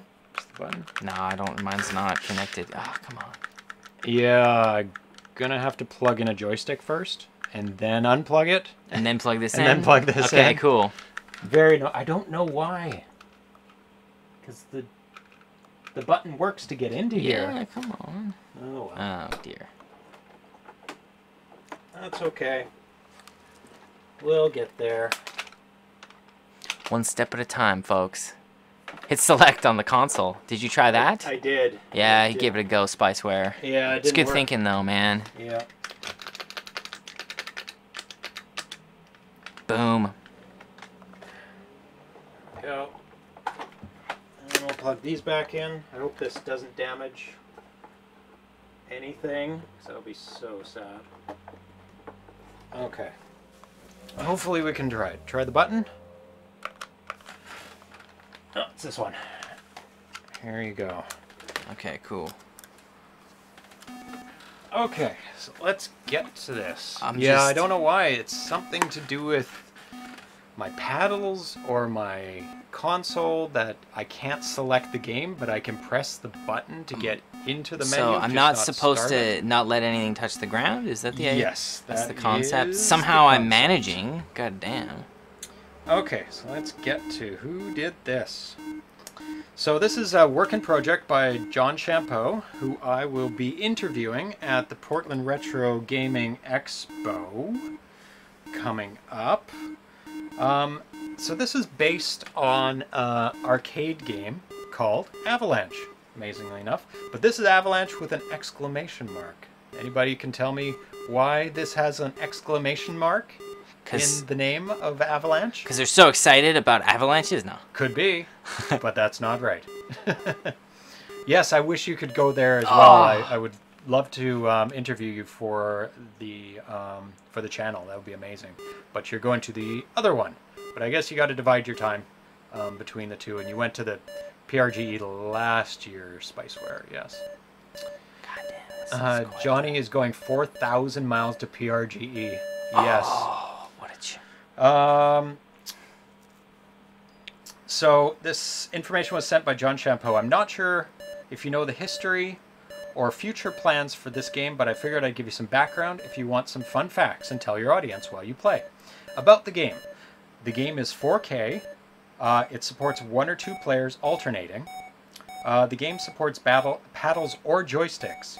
To select which controller, press a paddle button to start a paddle game and the joystick button to start a joystick game. Note, since the paddle button is wired to joystick right, you can technically start a paddle game using the joystick by pressing to the right. But you won't get too far in the game. Oh, he made it to the last part. Oh, he still got this is 2 a lives. hard game, man. Oh, when you get down to 1 thing left, that's for sure. The game supports black and white or color using the black and white or color switch. The difficulty switches affect the paddle size for each player. B for large and A for small. So apparently this is the large paddle that you're playing with. Oh my god. I can't imagine a small paddle. Wow. Okay. 558's not bad it's pretty for first good. go. Yeah. Okay. Let's see. The starting rock speed increases each level up to level 4, which is the hardest the game gets. Trivia. Kaboom was inspired by Avalanche, and that is why there's an exclamation mark, because Kaboom was a game that was made for the Atari 2600 because it was probably deemed that this was too hard to make back in the late 70s, early 80s, because there's lots of colors and lots of things dropping. I don't know why they would think that that would be too hard. Probably to emulate it perfectly. But anyway, this became Kaboom, the idea from Avalanche. It was originally ported this over as a game to possibly... I was originally porting this game over as a game to be possibly included in the flashback. Not sure which version, but the deal with Atari fell through. I have a version with copyright 1977, 2007, Atari copyright that was to be used, an Easter egg that was to be displayed 2007 Champ Games. So this was to be included around 2007 in one of the Atari flashback games. So Spiceware is going to be in Georgia during that time.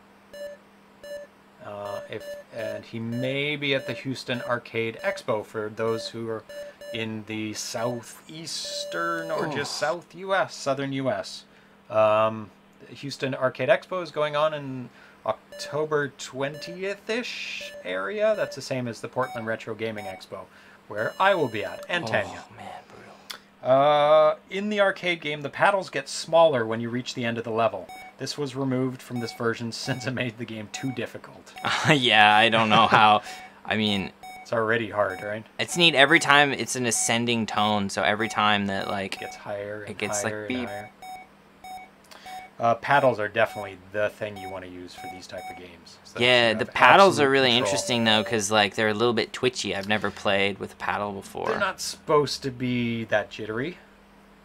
When they're working perfectly, they should be rock steady. This one's not too bad, but it's an added $4.98, hardness. man. Holy cow. Just have a couple I more like that things. it elevates as you play. You know, it starts out easy and then it gets hard. Like, I like games like that because then it's sort of, you feel like you're... eases you into it. Yeah, that was the tough thing about the Anteater one, is it's just like you just jump in and you're like, holy what? Throws you right in. Let's see. The arcade game is black and white, but supports colors through overlays. My original implementation mimicked the overlay color bands, but I changed it to distinct colors per rock type, which is better visually, because it would be weird if the colors changed as the rocks went down.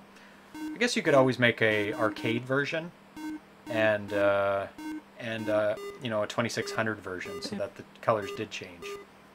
So I've seen that a lot with games, and just like Aardvark, where it had the arcade style and the modern style. The large rock graphic in the arcade is asymmetrical. However, the large rock in the 2600 is round. I originally had the arcade graphic, but decided to make it round, although I can't remember why. There is a hack of Avalanche that has more arcade-like graphics for the rocks. Future plans. I've spoken with Al of Atari Age numerous times over the years about releasing Avalanche on cart. We're still planning on releasing it sometime in the near future, so maybe this year for Portland Retro Gaming Expo. The plan is to release it using the Atari text label design circa 1978 and 79 trifold manual with box. The release will most likely be in a limited run to avoid any possible long-term legal issues with Atari, which they're probably pretty laid back about it, but especially about a game that's, you know, over 40 years old.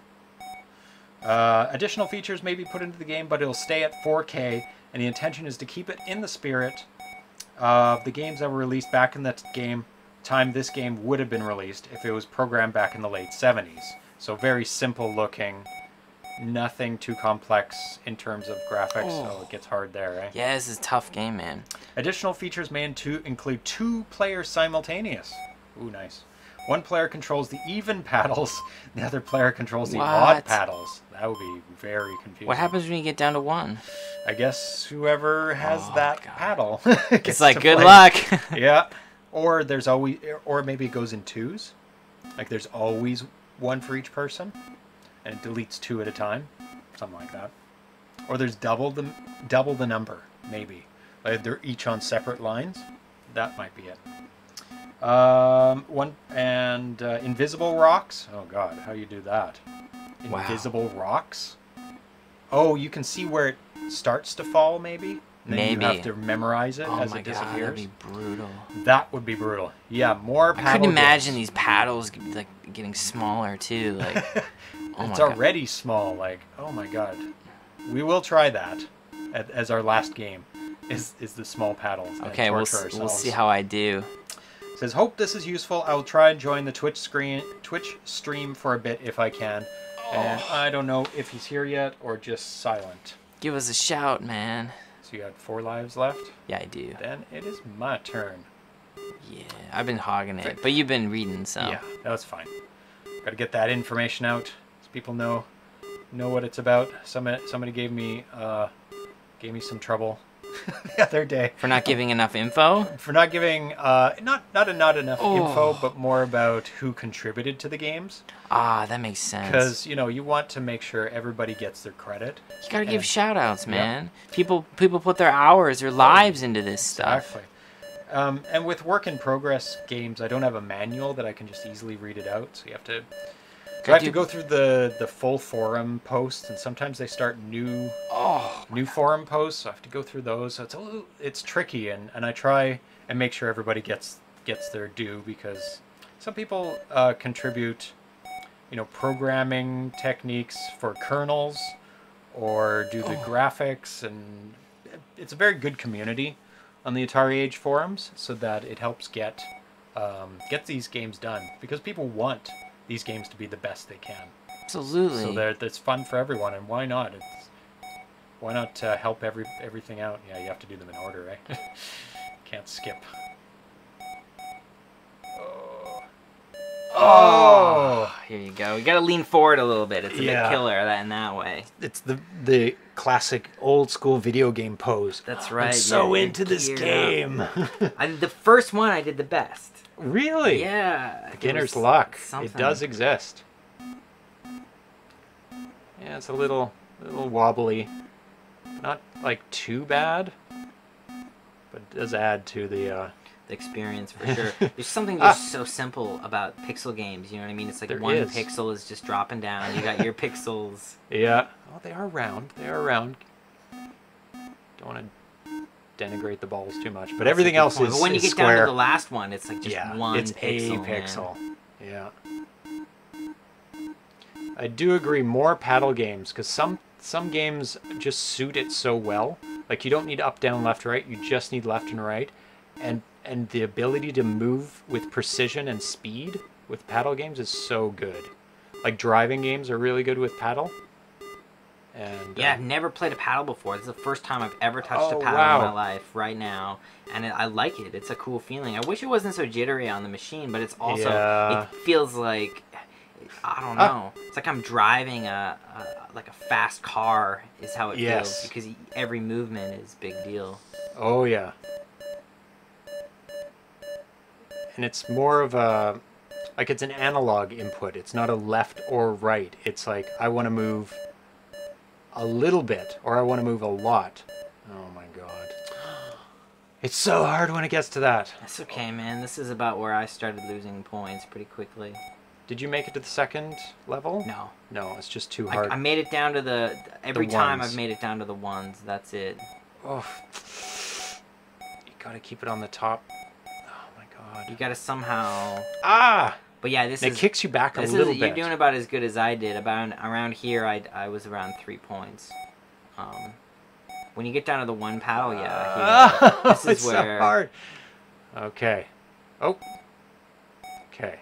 Concentrate. Precision. Precision. Ah. One more life. Yeah, it's just ruthless. And I couldn't imagine if there were... This is where, like... Oh my... Oh, that's it. So let's try out this one. There you go. Oh my god, okay. And we'll play 2 players. So we can go back and forth. Are you ready, team? The jitter is a feature. You're actually wider. Kind of wider. It's kind of going, get them all, get them all. That's right. You know what they say in modding? A feature is just a bug in a suit. That's right. And this is a hardware bug, so it's a feature. It's an added handicap for the exactly really good players. Like, but it's the case with anything. It's like I work with it. I like that idea that this is I feel like I'm just passing right through them. Yeah. Oh. Is this you? Yep. How come you get? Oh, it must be the difficulty on the left and right. No. Oh. Okay. It's rough, man. It auto starts for you after a couple seconds. That's great. I like that, like, you get the real paddles, that it's like cut to me. Whoa. Yeah, brutal. I can understand what you guys are talking about, where this is just ruthless. Yeah, yeah, it's good he did make them wider for this. So this was the arcade? Holy crap. The arcade width? They must have eaten quarters like, oh, I'm the other guy. No wonder it didn't give me any time. Yeah, good luck. Yeah, why were we switching? There's 2 paddles. I think I'm a little jitterier. Yeah, this paddle's... Come on. Whoa, and you can almost... It appears as though there's 2 if you go quick. I don't think... It won't act as 2, that's for sure. It's motion blur. Yeah. Go. Whoa, okay. Go. Yeah, it times out. It's like you have one in your hand, or should have one in your hand. Oh... And because this is plugged into one port, like the 2 paddles, you can have 4 paddles at once. Damn. And there are 4-player games on the Atari 2600. And Spiceware there programmed one of them. Oh my god, this is really jittery. Let me try. And it's one of the best games on the 2600 for just pure action.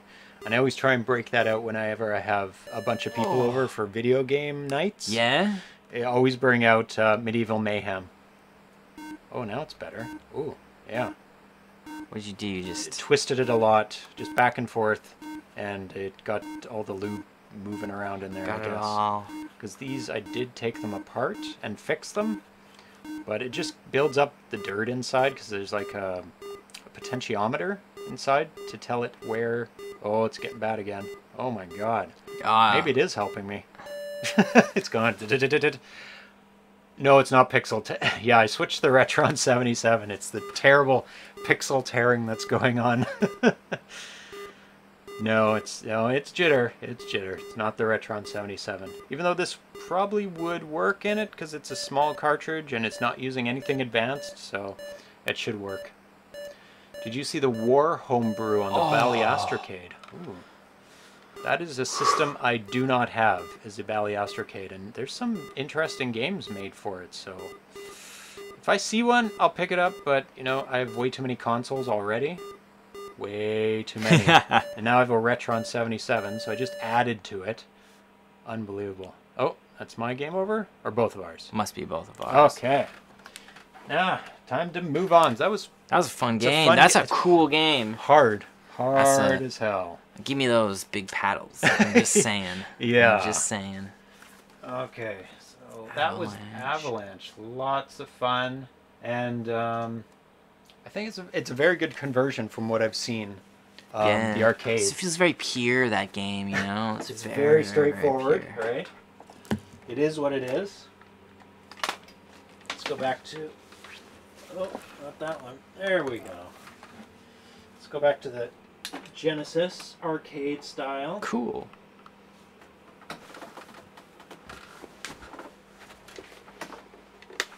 For our last two games. Oh, didn't give it enough time. So I think it's Daryl Spice Jr.'s games are up next, if I'm not mistaken. Yes, it is Timmy next. Man, saving it to the end, Spiceware. Yeah, leading him on. Like, oh, you got to stick around for your games. So this one is fairly old. So here you go. Ooh, this is a Spice. Early work in progress, but it's functional. You can finish levels. You can go level to level. So this is Timmy, a work in progress by Daryl Spice Jr., who is in the chat right now.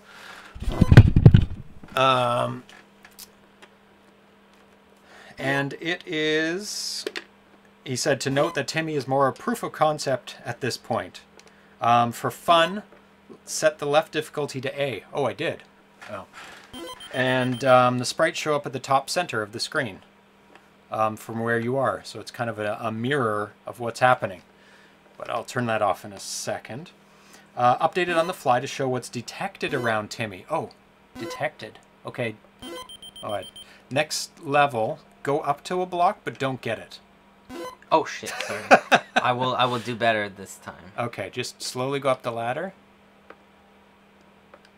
It doesn't really show what's around it, but I guess it shows ladders and stuff, but not the pickups. That's what he meant. The left three sprites show the platforms and ladders, while the right sprites show the ropes and slides. Oh, okay. What's that thing at the very top? Oh, that's just the add-on thing.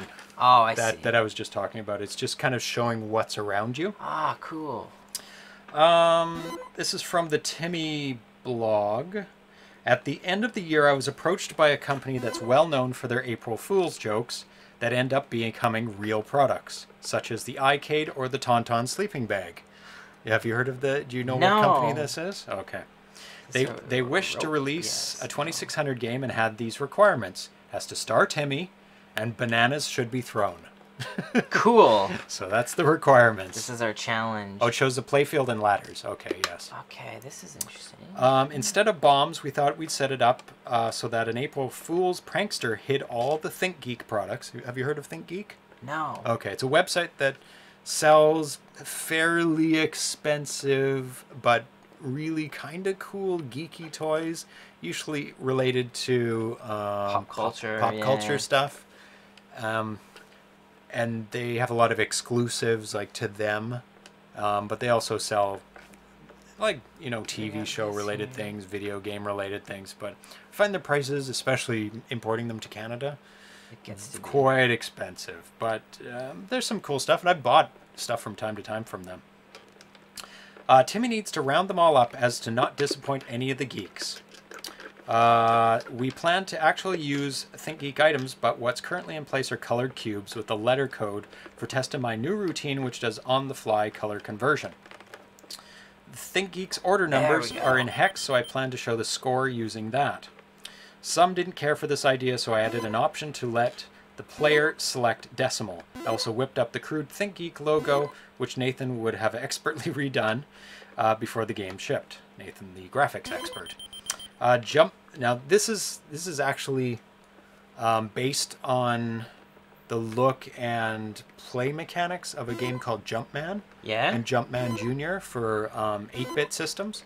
I played the hell out of that game on my Commodore 64. It's one of my favorite games. And when I saw this, I was like, oh my god, somebody's porting Jumpman to the Atari 2600. And he's got like about 80% of the mechanics already in place for Jumpman. Wow. Other things are like little fires that you have to avoid, little bullets that come out the side, but those are minor. He's got the ladders, he's got the things you go up, things you go down. He's got that floaty kind of mechanic where you float off things. Really, really cool.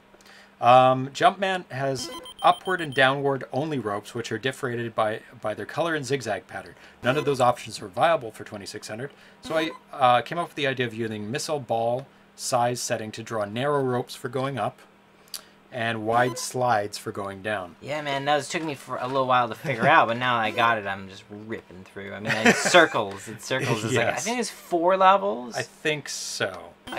We needed to go beyond Jumpman's world for banana requirements, so I started working on an idea of conveyor belts and switches. Conveyor belts would create... You want some gum? Oh, no, that's all right. Okay. Thanks for the offer. Conveyor belts would create one-way platforms that could be controlled by throwing bananas at the switches scattered around the level.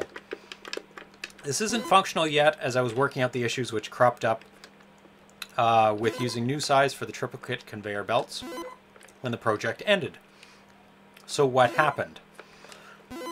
At the end of January, we stopped getting input from ThinkGeek. I continued working on it due to the deadline, but we were getting more and more anxious as time went on.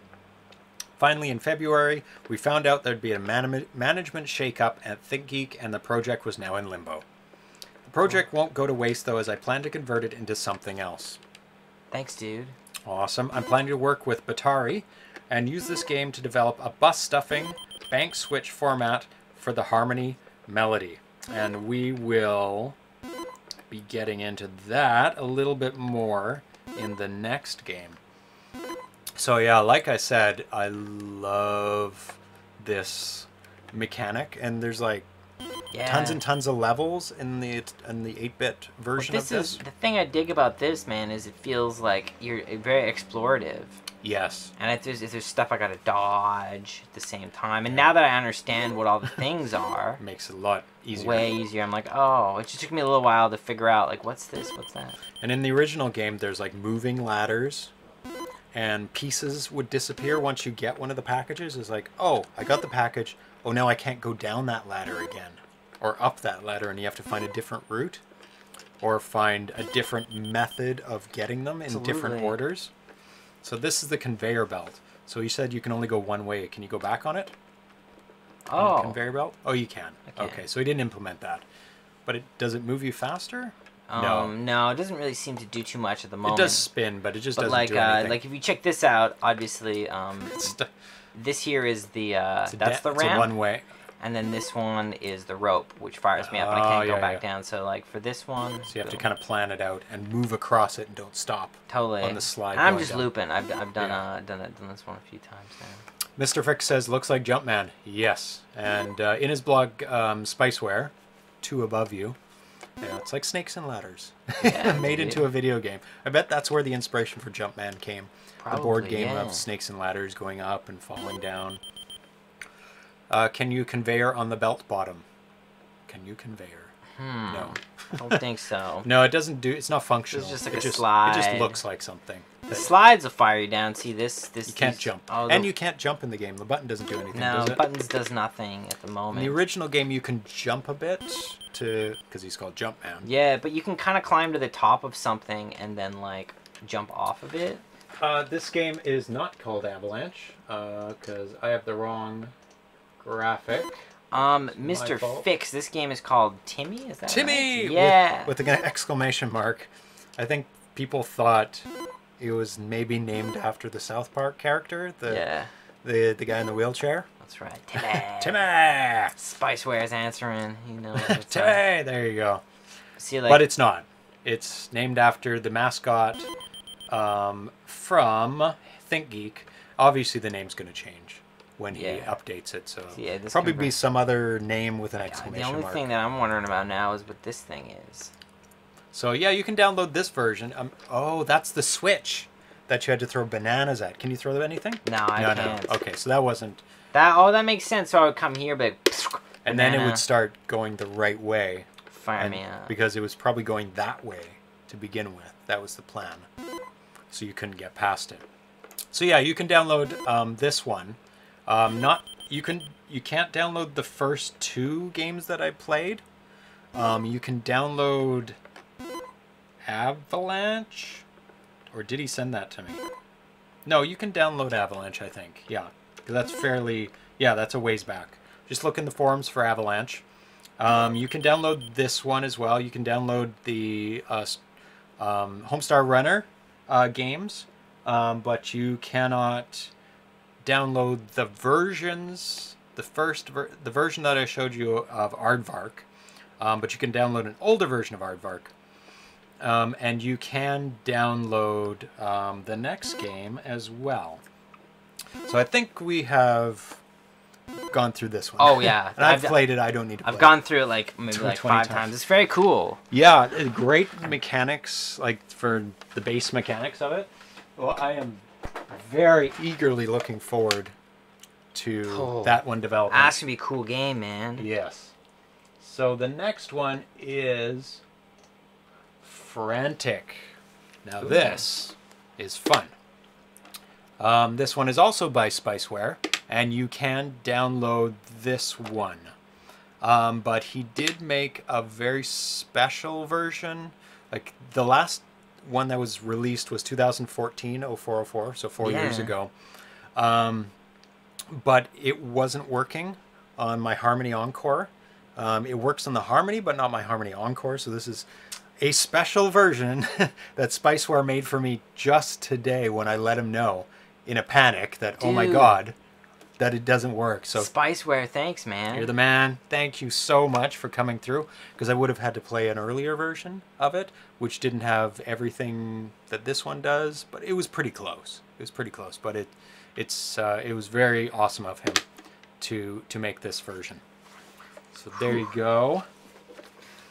Okay. So this little background before you start. This is kind of based on it has 2 games in one. Okay. One is Berserk from 1980, an arcade game, and Berserk did come out for the 2600. So that's the one on the left, the maze on the left. The one on the right is a game called Frenzy, which was a sequel to Berserk, which used very similar mechanics. So why not combine both in one and give it the option? It makes complete sense. So we'll start off with the basic one, the Berserk version, and he called it Frantic. Yes, this one is available at Atari Age, or more specifically through Spiceware's blog. So if you just search for Frantic and Spiceware, it should come up with his blog, and look for the April 4th, 2014 blog, and this will be the version we're playing. Cool. And it is awesome. So the options here for the Berserk version of it, he's updated with this version too. So if you have a Harmony Encore, then you can play this one. No, let's go back to the left one. Cool. Do the basic. Should I give it a go? Let's look through the options first. So we got robot shots. So they can fire 4 at once. Stealth. I'm not sure what that is yet, but we'll read it. Lives 3. Let's crank it up to 5 for your first one, so that bonus you can life. Keep it at 1, keep it low, so you get bonuses. And start. And great graphic at the top. So you're the little dude, and you... Oh, do I have these? There, sorry. Wow. There we go. I had it set wrong. So how do I gotta just get out of here and just dodge these guys? Actually, let's restart it. Just die a couple times. Okay. Yep, I know. I caught it. It said, change your difficulties to B. It's like, oh, oops. One more time. Or, what? Does it have 5? Oh. Hold on. Oh, I think we're good now. Okay. And we're on color, black and white. I think I'm good now. Okay. Oh, no, not in the store. None of these are in the store. These are all work-in-progress games. Okay. TV type, diagnostic display, black and white on, color off. Yeah, we want B off, B off. Okay. So, yeah, shoot the baddies, exit out. Don't touch the walls. Okay, okay. Yeah. I can only shoot upward. I know. Nope, all 8 directions. Okay, so let's cool, okay. talk about this.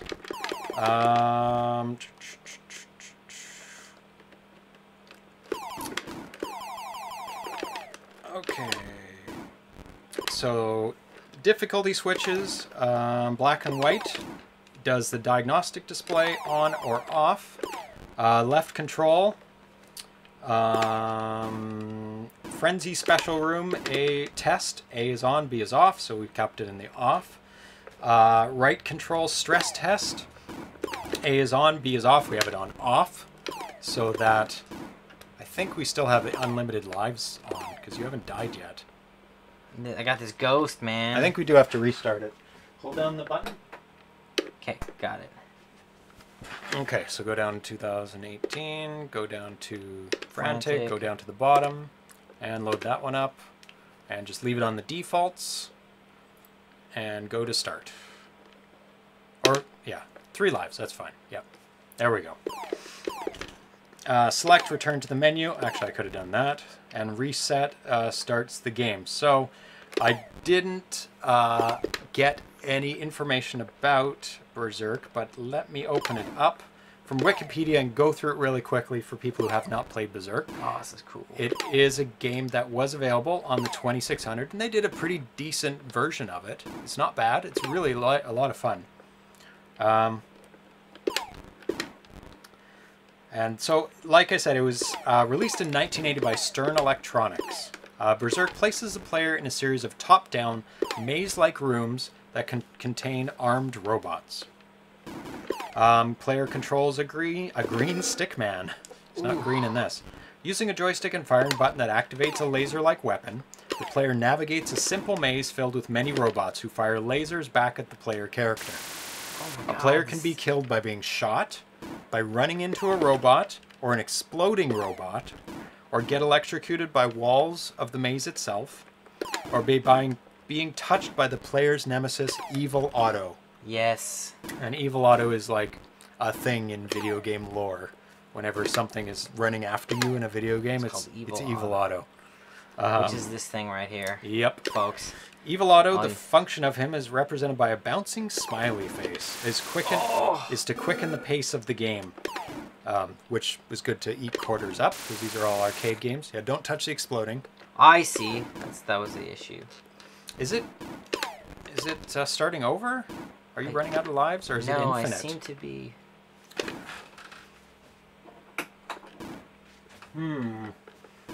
Interesting. Oh, Spiceware says David Aspire 8 did the graphics for this game. Mr. Fix says love Berserk. Oh, it does start over. Okay. Sorry. Otto is unusual with regards to games of the period, and is that there's no way to kill him. Otto can go through walls with impunity and is attracted to the player character. Oh, you got shot.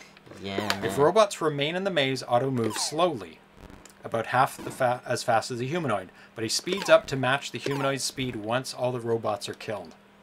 Evil Otto moves exactly the same speed as the player going left and right, but can move faster than the player going up and down. So no matter how close Otto is, the player can escape, as long as they can avoid moving up and down. But, yeah, so there's still a robot left in the maze right now, so Evil Otto's kind of slowish, so you can kind of avoid him to go get that guy. But once should I be clearing every room? I mean, I think you get bonus points for it. Let's see. The player advances, escaping from maze to maze through an opening in the far wall. Each robot destroyed is 50 points.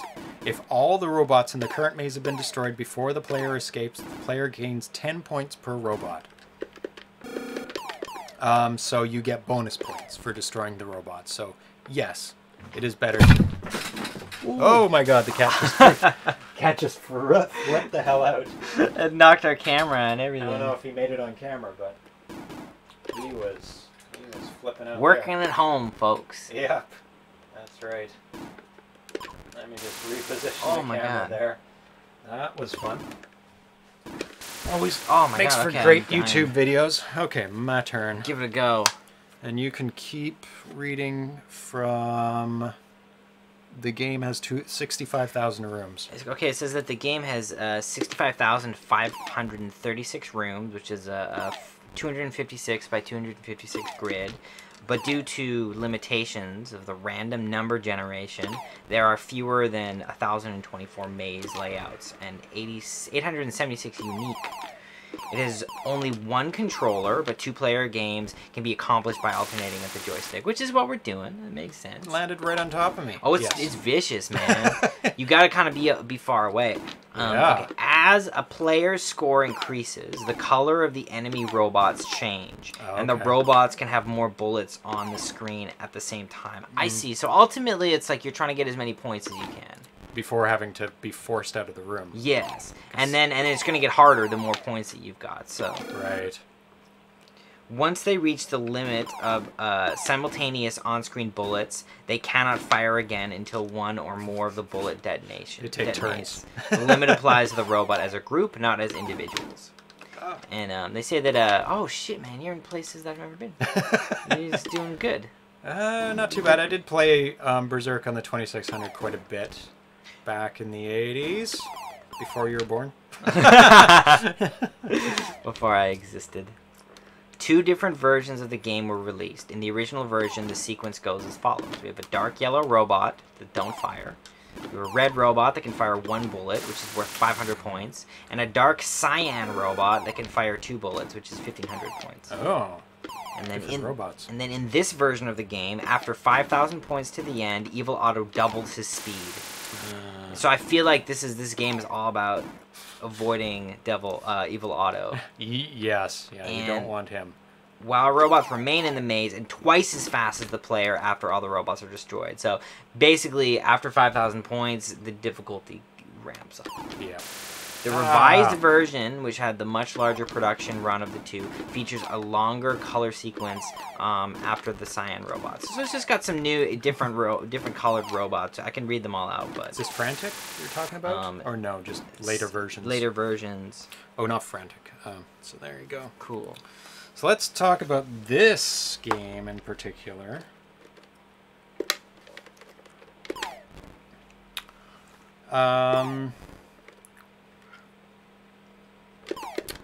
So the latest updates to this game, Big Otto's Face Will update launches extra evil autos with very primitive movement logic. Hit the power plant and robots can't move but can still shoot. Hit the central computer, robots can't shoot but will randomly move. Now these are in the frenzy part, so we'll get to that in a second because it's quite a bit different. Factory doesn't do anything yet, but if you hit it, the animation stops. A very cool part of this game is that he has put something in called Luma Boost. And what that does is because when there's more than 2 characters on a line, players on a line, you might notice in Atari games they start to flicker because the system can only do 2 at a time, unless you're doing bus stuffing, but that's a whole other conversation. So what he has done in this game, and I suspect a number of other games have done this since, is that he increases the intensity of the colors when they're flashing so that it matches the intensity of when they're not flashing, so you don't notice it as much, and it does make quite a difference in the game, I've found. So it's really, really innovative. I'm not sure if that is in 2014 how advanced that was, or how widespread that is in use now. But I'm sure it is. And he says he's actually Daryl Spice Jr. is actually going to be getting back to working on this game because the last build was 2014. Thanks, Darren. I like this game, man. I'd say so far this is probably my favorite of the evening. Oh yeah, wow. Because gotta save for the best for last. Yeah, man. I like killing robots. I mean, they deserve to die. It's kind of that simple. They took our jobs, so yeah. They can't take our jobs, but and I do because we're artists, so a little harder. I have you ever seen that video of the computer that did an edit of a movie on its own? I imagine it was terrible. It was terrible. It was all based on movement. Oh, something big is moving. Let's cut. Time to cut there. It's like, and even then you have to, like, there's so much setup that you have to do for that. It wouldn't be something you'd ever want to... There was no emotion, like, based behind it. Like, the computer didn't understand why it was cutting. It just, like, oh, something I need to cut. It was terrible. So Spiceware said Thomas Jentsch came up with the idea for Luma Boost during Stay Frosty 2. So it was for a Spiceware game, but Thomas came up with it, and then that's absolutely brilliant, because things would just get faded, and it just looks awesome on here. It just kind of gets a little see-through, but the colors stay the same. And then Ice Post is fighting with Daryl. Says, "No, it was me. I came up with it." Oh no, we gotta fight in the chat. If he mentioned it first, then we independently came up with the same suggestion, which happens a lot with innovations in technology. Absolutely, it's a zeitgeist. It's when you have set the stage for the next level of creation, of innovation. All the things are there for taking it to that next level, but if they weren't all there, people would not think about that's right. It's getting you it gotta to push the next past thing. These thresholds. Yep. Actually, let's take it to the next bit. Oop, I'm on start. Yes, let's take it to the Frantic. Let's take this to the next. And let's leave it at the defaults for now. Good idea. And play it as at its defaults. And let me read about this. Actually, I'll go back to that. He's going to be coming back to it, but he's going to be making it on a new programming platform called Spicy, which is spicy, which is, named after him. Dude. Oh no! Oh! Freaking out! I swear it's on B. It's on B. Oh well. Maybe there's some flickery leftovers, this but is cool, for man. most of This the time is it's fine. oh god. So he'll be converting it over from DPC Plus to Spicy. Oh. Yeah, maybe there's some leftover. I didn't test it extensively, but I tested it a little bit, and it was a lot better than before. Is it dead? Oh no. Hold on. Oh, it's appearing there we go. From you guys' end. There we go. So selecting Frenzy enables 2 extra options. So we're playing the Frenzy mode here. Homing. Select the number 1 to 3 denotes how many times a tank shot, square in shape. Well, that was fast, eh? No, this is cool, man. There's so much more stuff going on. Because, like, this deflects. These are, like... Oh. And so I can actually use angles to kill people, which is pretty cool. And then the other factor is, like... You can shoot through walls. Yeah, so, like... But the thing is, right... I can't shoot... Like, I could technically shoot through that wall. But you'd hit yourself. That's right, which is the mistake I made last time. Oh, and then see running into things. So the tanks shoot homing missiles now. My god, okay. Once you get to a high enough level, I think. And they can change directions to home in on the humanoid. X means the tank shots cannot change directions. So you can select how many of them, or how many times it can change directions. Wall flicker. How fast reflective walls will flicker. The topmost option will change its flicker rate to show you how it looks without having to start the game. We'll take a look at that at the menu. Non-flickering walls are destructible in the Frenzy version of the game. So go up to the homing missiles. Okay. And go up to 3 so that they start turning. And go to wall flicker. Yeah. So go down to 3, 2, 1. Now it's flickering fast. You can see in the maze at the top right. Now change the flicker. No, go back to full flicker. Change it to 2, and now 3, and now it's really slow. Now super slow. So pick whichever one you like the best. I'll try 2, 3. Let's see what that's like. That's really cool, and it updates as well. Now let's look at these other one. Robot shots. That's the maximum number of concurrent shots. So maybe take it all the way down to simple, because it is a pretty hard game. Maybe 1. And stealth. Invisible robots. Maybe not yet. Yeah, well, man, the possibilities are maybe crazy. take homing down to 1, so it only can change directions in 1. Okay. Yeah. Lives, that's pretty straightforward. Bonus life, that's very straightforward. Okay, let's start it up again. And this should be a little bit easier for you. There you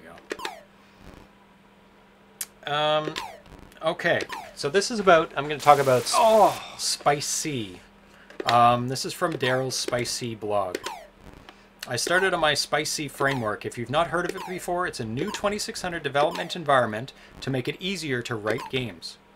It'll be like Atari Basic with pre-written kernels that you only have to write, and you only have to write the game logic.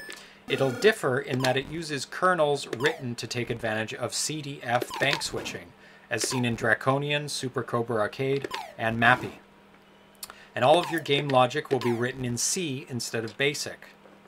The game logic will run in the 70 MHz ARM processor found inside the Harmony cartridge and Melody board, so it takes advantage of the super fast, well, relatively super fast compared to the Atari 2600. Oh. And then CDW here, who was or still in the chat, explains about the naming of CDF. CDF stands for Chris Walton himself, Daryl Spice Jr., and Fred Quimby, the F, CDF. And it's an enhanced version of DPC Plus bank switching, which allows for support for digital samples, as you heard in Draconian, and Mappy, which has music samples. Ooh. I believe. Supposed to can correct me on that.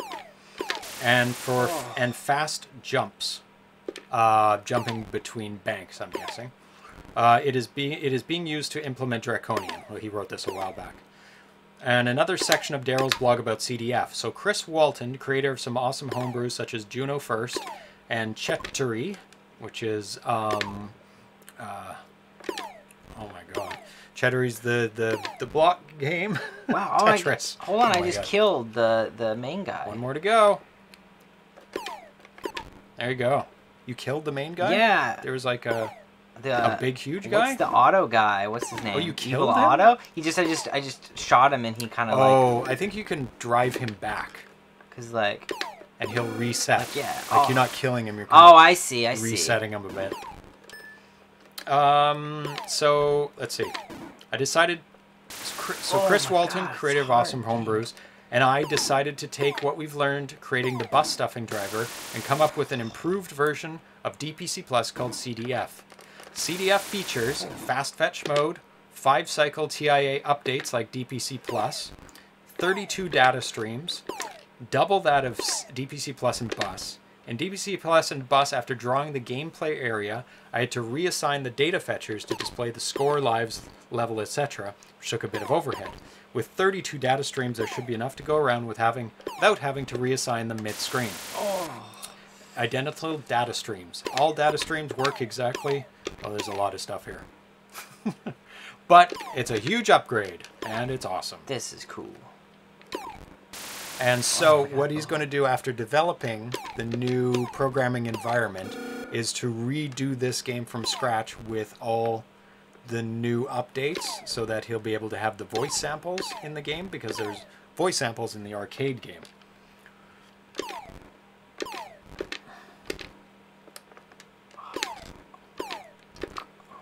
Oh, I killed myself. I think that's...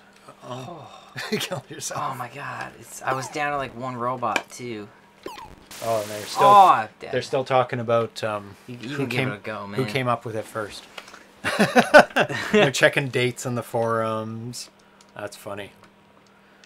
I don't think I'll turn on stealth. No, man, just give it a go. See what it's like. This is the coolest version. Almost ran into that. It's tough, though. So it has a lot more. It's got a lot more stuff berserk. going on. It's a lot more possibilities, man. Because if you shoot up against those reflective things, it'll bounce. Well, you can use them to your advantage, though. That's the cool part. Right, to get angles that you couldn't before. That's how I killed myself. So, like, I could bounce off this and get him. Exactly, just like what you did there. And then if you shoot that big guy... he was able to shoot through that wall, the robot. Oh, my God. It's coming back at him. That's right, because some of these... It bounces back and forth. That's right. And then these ones you can shoot through. So, like, for these, you can just shoot through the wall to kill him. Yeah. Back. And I think when you...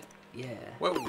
Whoa. It's tough, man. You have to be on it right away. Oh, yeah. And then you run into the wall sometimes. But you can build your own pathway if you want to by... True.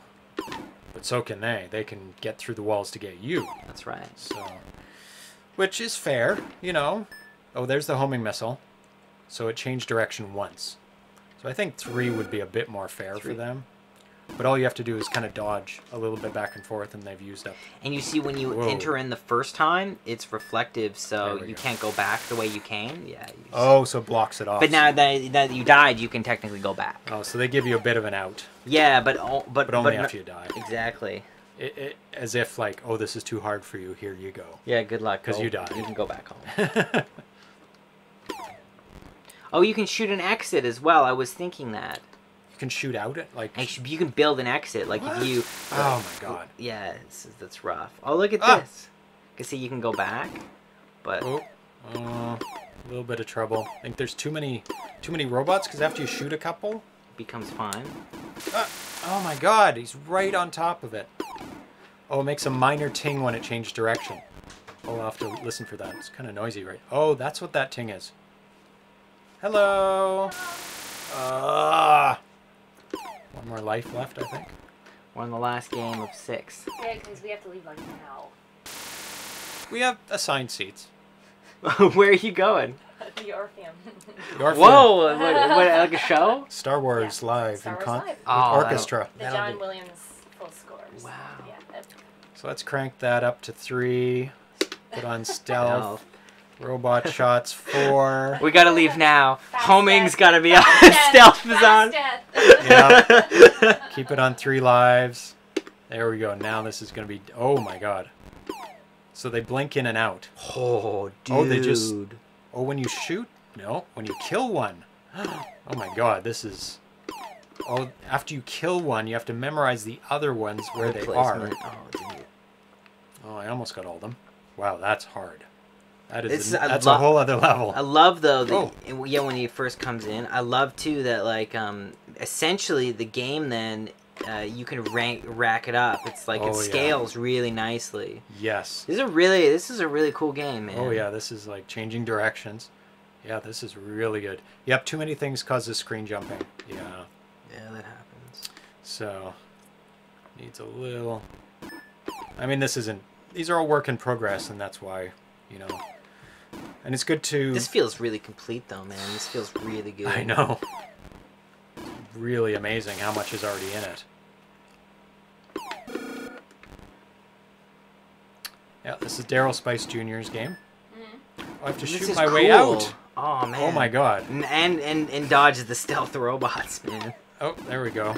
But he said you can build your own exit, so if you wanted to, you could... Just out of... Oh, yeah, it would take a little bit, but you could build a way out. That's right. Wow, this is challenging. Wow. Yeah, it still needs the digitized speech. Yeah. Oh, wow. Boing, boing, boing. Oh, I bet one of the levels is an all-reflective wall, so you can't shoot anywhere or else everything's going everywhere. And you said there's so many levels. What, 256 by 256? Or maybe that was the other one that I was reading. That's the other one. That's the arcade. But who knows how many he's going to put into this. Wow. Definitely an amazing, amazing game. Yeah, man. That's hands down. So that was your favorite really of the night? Definitely. I think so, too. I mean, it's a more complete one. I mean, I like Aardvark. It's really nice looking, but it's so hard. Yeah, I think Aardvark in this but I guess the other ones, it's unfair because the other ones are kind of like, they almost feel like proofs of concept. Yeah. They're begging to have some some updates. programmer come in. Yeah. Mr. Oh, Fix he says this has that many rooms, 256 by oh wow, 256. that's a lot of rooms. Mr. Fix says this would have sold millions if it had been released back in the day. This one, yes, it would have outshone every single game ever released. I could play this for hours, just going around and starting out on the easier level, ramping it up, and then when you get bored, you can slowly scale. Yeah, that's cool. He said. I wasted so many days in the sunroom playing Berserk. By sunroom, do you mean like the room in your house? That's or the sunroom could be like an arcade. Could be. Didn't capitalize it though. He must have had it like on the 2600 maybe. Yes. Where they relegated the console to is the sunroom. Have it out there. Yeah, keep it away from us. You need to exercise. Okay, we'll put it in the sunroom. Yes. So I'll get some vitamin D and play my games. So that is it for now. We will be back on Saturday. Yes, not Friday. We'll be back on Saturday. And the games that we'll be playing on Saturday quickly. It is a whole bunch of games that got overlooked that maybe didn't get the attention they needed, or why didn't they get the attention? So we're going to look at those.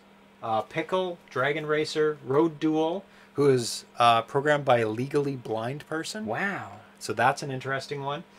Give Me My Pancake and Defend Your Castle. Cool. So that'll be at 1 p.m. on Saturday, Pacific time, or 4 p.m. Eastern time. I'll post it on the Facebook stuff and Instagram and all of that, so you remember. And also in the Atari Age forums if you want to follow my thread, and I'll update it there. And then Mr. Fix confirms it was a sunroom, a room filled with windows. That'd be hard to watch the games if it's like the sun's in your eyes or sun's on the screen. But that's it. I do have to leave. We'll run over by 16 minutes. James will let you know if I develop superpowers from my... Probably not. Usually people just get sick. Yeah, this is rolling in toxic waste. They don't get superpowers. Like on Family Guy. You just die. He rolled in the toxic waste and he just died. Or you get bit by a radioactive spider and you just die. Yeah, it puffs up a bit. That's about it. Thank you for coming. Thanks everyone. Thanks Mr. Fix and Spiceware and CD-W and so many others. Thanks for making the game, Spiceware. Yes, I love Best your in games. slot. I'm not kidding. I supposed Ground Trooper. Who else came in here? It's good they're colored. CD-W like before. And I hope I didn't miss anyone, and also the people who don't type and just kind of watch. Yeah, thanks for hanging out too. Thanks for hanging out. And this will be posted tomorrow on YouTube if you missed some of it. And we'll see you on Saturday. Are you going to be here next Wednesday? I'll probably be around next Wednesday. We'll see. We'll check it out. We'll see if But Wednesdays are generally good for me. The easy ones? Yeah. Okay, so thanks for hanging with us, and we'll play some more games on Saturday. See ya. See ya. Bye-bye.